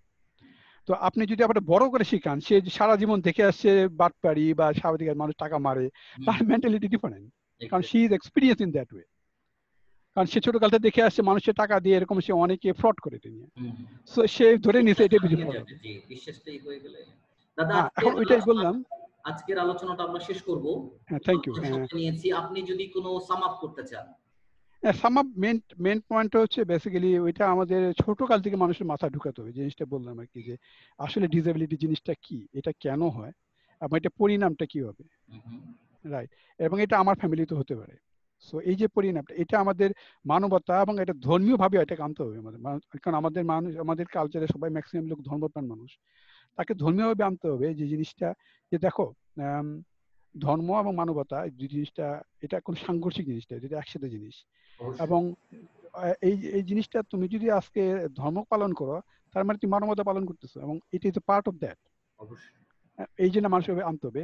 আমাদের যে যারা শিক্ষিত সমাজ আছে, আপনি যেমন আছেন, বা ডাক্তার ভাইরা যারা আছে, বা সোশ্যাল ওয়ার্কার যারা আছে, বা ইউনিভার্সিটি যারা কাজ করে, যারা সমাজসেবী, সমাজে যুক্ত, তাদেরকে এখানে আনতে হবে। কারণ অনেকের মধ্যে সাফারা, যেমন আমি সাফারা বলে এখানে আসছি। আমি যদি সাফারা না হতাম, আমি হয়তো চিন্তাম না ওরা আলোচনা করতেছে, আই ডোন্ট আন্ডারস্ট্যান্ড দ্যাট। তো আমাদের এই জিনিসটাকে আনতে হবে, তৈরি করে নিতে হবে, এবং তাদেরকে মানুষকে বোঝাতে হবে, এবং এটাকে ধৈর্য হারালে চলবে না। এই আপনি যে উন্নত বিশ্বের কথা বললেন, এটা কিন্তু একদিন আসে নাই। It take years and years and years come that level. So এই জিনিসটা আনতে হবে। থার্ড হচ্ছে যে জিনিসটা বললাম, যে আপনাদের এই যে শিশুগুলি জন্ম হয়, এদের আপনাকে ধরে নিতে হবে, এটা খুব রিয়েলিস্টিক, যে আপনার ছেলেটা বেশি দূর, আপনার ছেলে বা মেয়ে বা যে হোক, বেশি দূর কিন্তু যেতে পারবে না। It is reality. আপনাকে একটা পর্যায়ে গিয়ে আপনাকে এটা স্টপ হবেই। এর মধ্যে অনেকে ভালো হয়, অনেকে বলে যে অটিস্টিক তো ভালো করছে, বা তারা যে খুব হাই লেভেলের। It is very rare, it is by chance, it is by chance. So আপনাকে ধরে আমার সেবাকে প্রিপারেশন আপনাকে নিতে হবে। ফোর্থ হলো যেটা, যে আপনার ফ্যামিলি থেকে আগে ঠিক করে আসতে হবে, যে how we take care of this child. আপনার ফ্যামিলিতে যদি দ্বিমত থাকে এটা নিয়ে, এবং তার যদি মিসআন্ডারস্ট্যান্ডিং থাকে, তাহলে কিন্তু এটা এফেক্ট করে বাচ্চাদের, এটা 100% শিওর। এবং আপনি বাচ্চাটা, আপনি যেটা বললেন, অবজার্ভ করলেন, বা আমি যেটা বললাম, বা আমাদের মতো আরো যারা অবজার্ভ করে, দে understand it very well, they observe you every time. Exactly. হ্যাঁ, এই যে আমি বললাম না, আমি কথা বলছি আমার বাচ্চাটা, কিন্তু আমি দরজা বন্ধ করে নিয়েছি, বাইরে কিন্তু ঘুরতেছি এখন, ঘুরতেছি। আসবে আমাদের সামনে, আসবে না? আসতে পারে, ডাকলে আনবো নাকি? ডাকেন একটু দেখি ওকে, মানে আচ্ছা, হ্যাঁ। তো আমি বলি, এই একটা এবং তাকে উৎসাহ দিতে হবে, এবং যদিও তার লিমিটেশন আছে, তাকে বিভিন্ন জায়গায় নিয়ে যেতে হবে। এটা কিন্তু আপনি সাই বলেও চলবে না, যে না অমুক জায়গায় নিলে অমুকে বিরক্ত হবে। ইটস নট এ ম্যাটার, তার ব্যাপার, অন্য ব্যাপার আমার কাছে, কিন্তু আমারটা আমাকে দেখতে হবে। যেটা আমার ডাক্তার আমাকে পরামর্শ দেয়, তুমি তাকে তোমার মতো করে দেখবো, অনেক কি বলে না বলে কোনোদিন মাথা ঘামাও না। You have to do your own way, at the end of the day it is your responsibility, right? So ওই জিনিসগুলি একসাথে গেলে ইট ইজ হোলিস্টিক। এটা কিন্তু একভাবে, এটা কিন্তু মেডিসিন দিয়েও ছাড়া, এখন আমি মেডিসিনের চেষ্টা করছিলাম, মেডিসিন আমি এখন দিতে পারিনি তারে, এবার আমার ডাক্তার পারমিট করেনি, তো বিভিন্ন লিমিটেশনের জন্য। তবে মেডিসিন হয়তো করে, but it is could be fully কিউরড।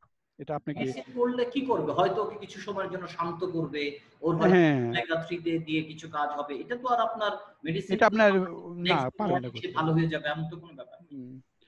অনেক সময় খুব হাই হয়ে যায়, তো বিহেভিয়ার, কারণ আরেকটা জিনিস তার সিগন্যাল দেয়, সেই জন্য কোনো সময় বিহেভিয়ার হয়, যেটা আমি কমপ্লিট করতে পারি কথাটা, সে কিন্তু সিগন্যাল দেয়। আপনি যেটা বললেন যে আপনার একটা অভিজ্ঞতা আছে, সে যখন অ্যাগ্রেসিভ হয়, তখন কোনো কারণে যদি আমরা আগে সিগন্যালটা মিস করি, দেখানো সে কিন্তু বিহেভ হয়ে যায়, তখন হয় কি আপনার ওই সিগন্যালটাকে ধরতে হয়। যেমন ধরি, কোনো কারণে সেই জিনিসটা কিন্তু আজকে সে পছন্দ করে আপনার হাত থেকে নিয়ে নিলেন, ফর এক্সাম্পল। এটা কিন্তু আমার ছেলে যেটা করে আর কি, ও কিন্তু রিয়াকশনটা 3 দিন পরে করে, নট ইমিডিয়েটলি। তখন আমি বুঝতে পারি যে সে কিন্তু তার মনের বিপক্ষে। আমি ধরেন এক্সাম্পল দিই একটা, সে কোনো জায়গায় ড্রাইভেতে নিয়ে বলছিলাম, আমি কিন্তু কোনো কারণে আমি আগে চলে গেছি, কারণ সে তখন অন্য জায়গায় ছিল, আমার যেতে হবে। সে কিন্তু এটা মনে রাখছে, আমি তাকে নেইনি। 3 দিন পরে সে রিয়েক্ট করছে এটা নিয়ে। আমি তখনই বুঝতে পারলাম সে কোত্থেকে আসছে, কিন্তু সে কিন্তু প্রকাশ করে না। কিন্তু আপনাকে এটা বুঝতে হবে সে সিগন্যালটা কোথা থেকে দিতেছে এটা। আচ্ছা, এই আর কি। তো আপনি যদি ওয়েট করেন, আমি দেখি নিয়ে আসি ওরে, কথা বলতে পারেন। ইউ ভেরি হ্যাপি ফর যদি ও আসে, যদি আসতে চায়, 1 মিনিট, জোর করে কিছু নয়।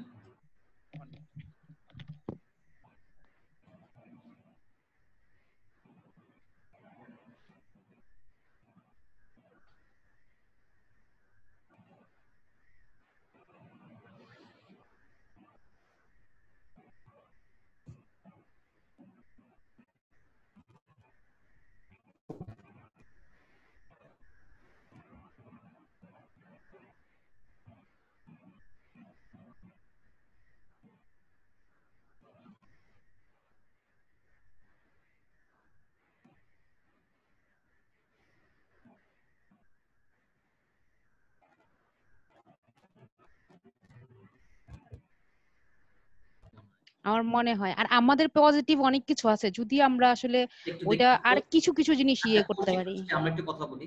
হ্যালো হ্যালো কৌশিক, হ্যাঁ শুনতে পাচ্ছি না তোমার কথা, মাইক্রোফোনটা ঠিক করো, সেট ইউর মাইক্রোফোন।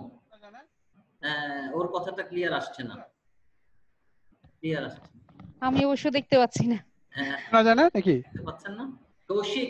আমি দেখতে পাচ্ছি না কেন? আমি কি বাংলায় বলবো না ইংরেজিতে বলবো? বাংলা ইংলিশও বলতে পারেন, মিক্স করে বলেন। কৌশিক, হ্যাঁ হ্যাঁ দেখা যাচ্ছে, এখন দেখা যাচ্ছে। কেমন আছো? শুনতে পারেন?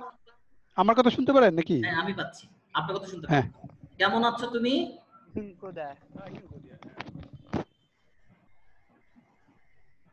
হ্যালো হ্যালো হ্যালো ভালো। কৌশিক, হ্যাঁ, কেমন আছো? তুমি গেছো লন্ডন? হ্যাঁ নন্দনে গিয়েছি তো। তুমি গিয়েছিলে নন্দনে? কোন এয়ারলাইন্সে লন্ডনে গেছো? কোন এয়ারলাইন্স? আমি তো ব্রিটিশ এয়ারলাইন্সে গিয়েছিলাম। এমিরেটস? এমিরেটসে গিয়েছিলাম ব্রিটিশ, এসেছিলাম এমিরেটসে। নিউ ইয়র্কে গেছো? New York? নিউ ইয়র্ক গিয়েছিলাম, হ্যাঁ। কোন এয়ারলাইন্স? ব্রিটিশ এয়ারলাইন্স ছিল, তো অনেক আগে 2008-এ। তুমি গেছো হ্যাঁ। জার্মানি? জার্মানি যাই নাই, না জার্মানি যাই নাই। স্পেন? নো, আমি ইউরোপে যাই নাই, মানে ইউরোপ বলতে শুধু লন্ডন হিথ্রোতে গিয়েছিলাম। আমি আসলে আমেরিকা যাচ্ছিলাম। তুমি গেছো দোহা? দোহা গিয়েছি, হ্যাঁ। দোহা এয়ারপোর্ট তুমি দেখেছো? হ্যাঁ। চমৎকার না? খুব সুন্দর না? হ্যাঁ। তুই বাংলাদেশে আসছিলা বাংলাদেশে? হ্যাঁ। কেমন লেগেছে বাংলাদেশ? ভালো। ভালো, তাই? হ্যাঁ। কি ভালো লেগেছে বাংলাদেশে? জানি না। আচ্ছা, তুমি বাংলাদেশে আবার আসতে চাও? না। কেন? জানি না। আচ্ছা ঠিক আছে, তোমার সাথে কথা বলে ভালো লাগলো অনেক। ভালো থেকো, হ্যাঁ? হ্যাঁ। ভালো থেকো, বাই। না। ঠিক আছে, ভালো থেকো। হ্যাঁ। বাই কৌশিক। Who's that? হ্যাঁ, তোমার একটা আন্টি আছে, সাইমা। ওর ভিডিও নাই, তোমার সাথে কথা বলতে চাচ্ছে। কথা বলেন। হ্যাঁ, তুমি কেমন আছো? ভালো। বাংলাদেশে আবার কবে আসছো? জানি না। আচ্ছা, বাংলাদেশে আসলে আমাদের সবার সাথে দেখা হবে তোমার। হ্যাঁ, কোথায় থাকো? আমি থাকি চট্টগ্রাম।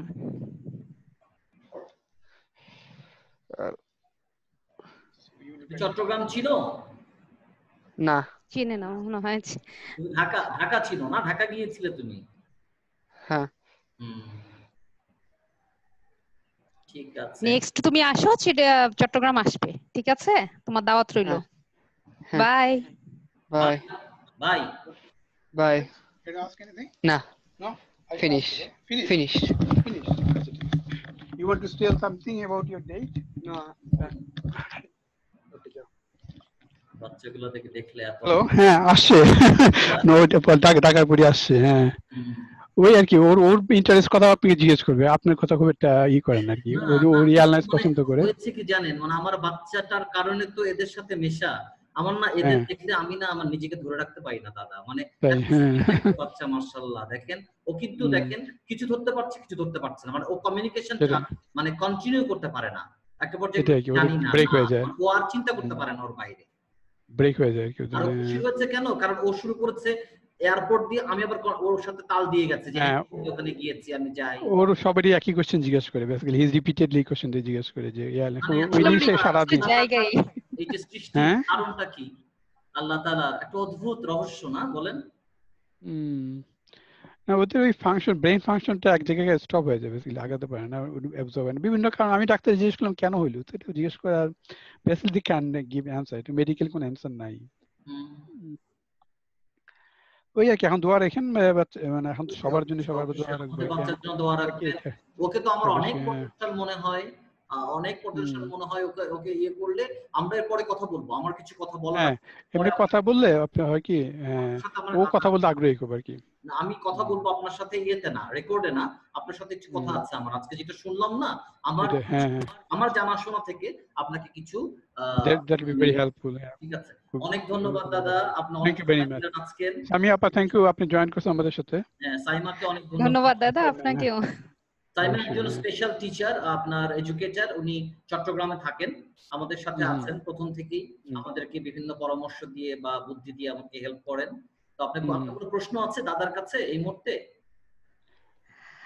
না আসলে দাদা আমার যেটা মনে হচ্ছে যে সব জায়গায় আসলে আমাদের এখানেও যেটা হচ্ছে যে সমাজকে আসলে মেনে নিতে হবে ওদেরকে, আমরাও যত বের করব, ওরা যত মিশবে সমাজের সাথে, তাহলেই আসলে বন্ডিংটা আরো বেশি কাজ করবে।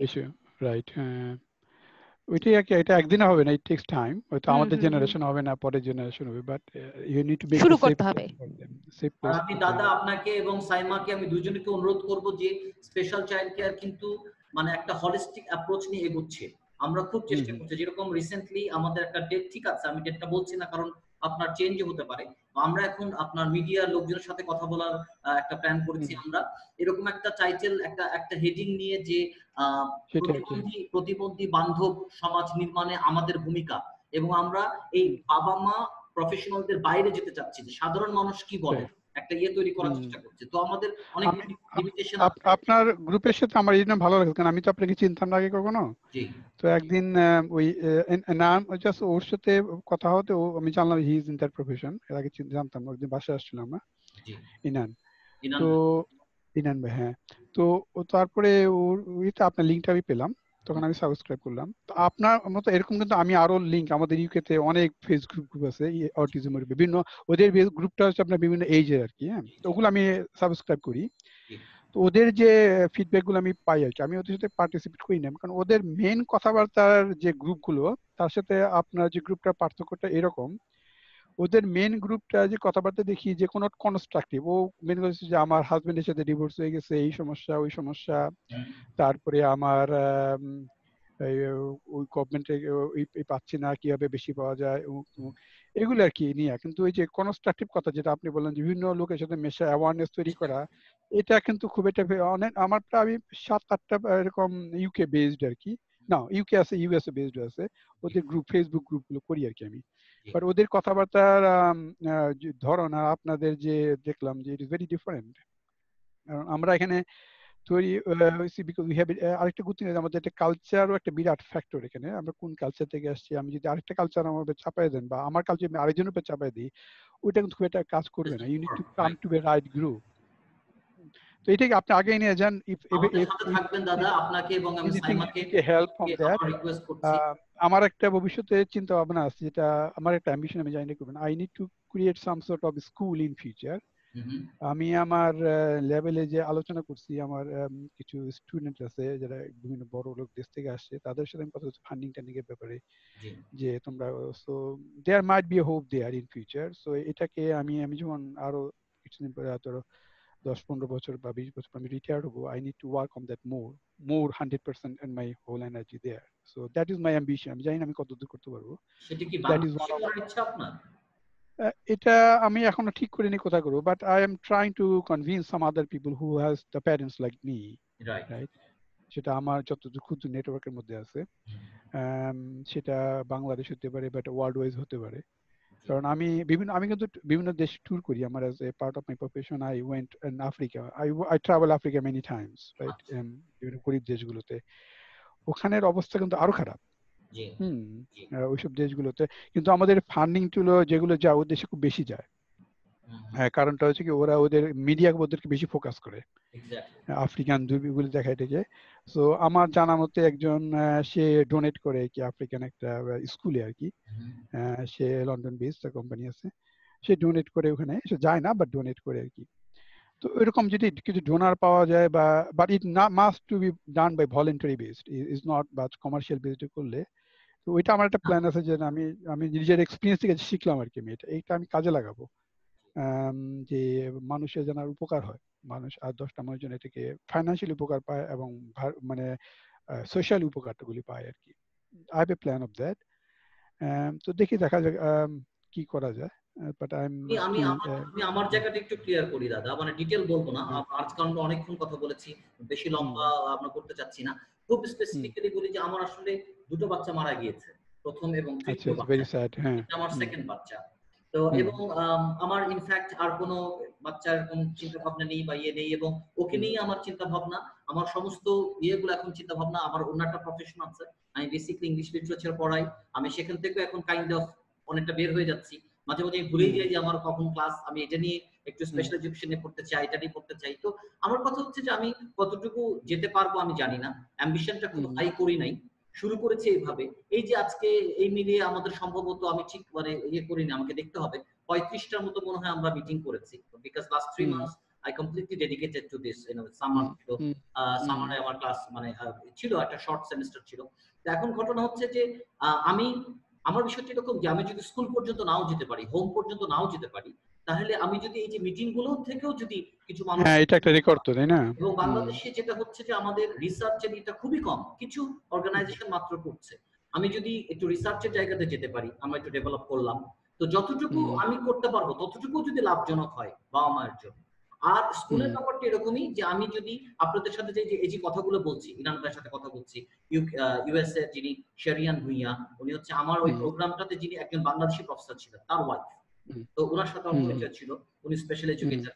তো আপনাদের সাথে কথা বলে আমি যদি ওই স্ট্যান্ডার্ডে একটা স্কুল করতে পারি, তাহলে আমি করবো, নাহলে আমি করবো সেটাই কি, আমি আটটা ট্র্যাক করবো না ঢাকা শহরে। এটা যেন অনেক হোমওয়ার্ক দরকার, ব্যাকগ্রাউন্ড দরকার আর কি।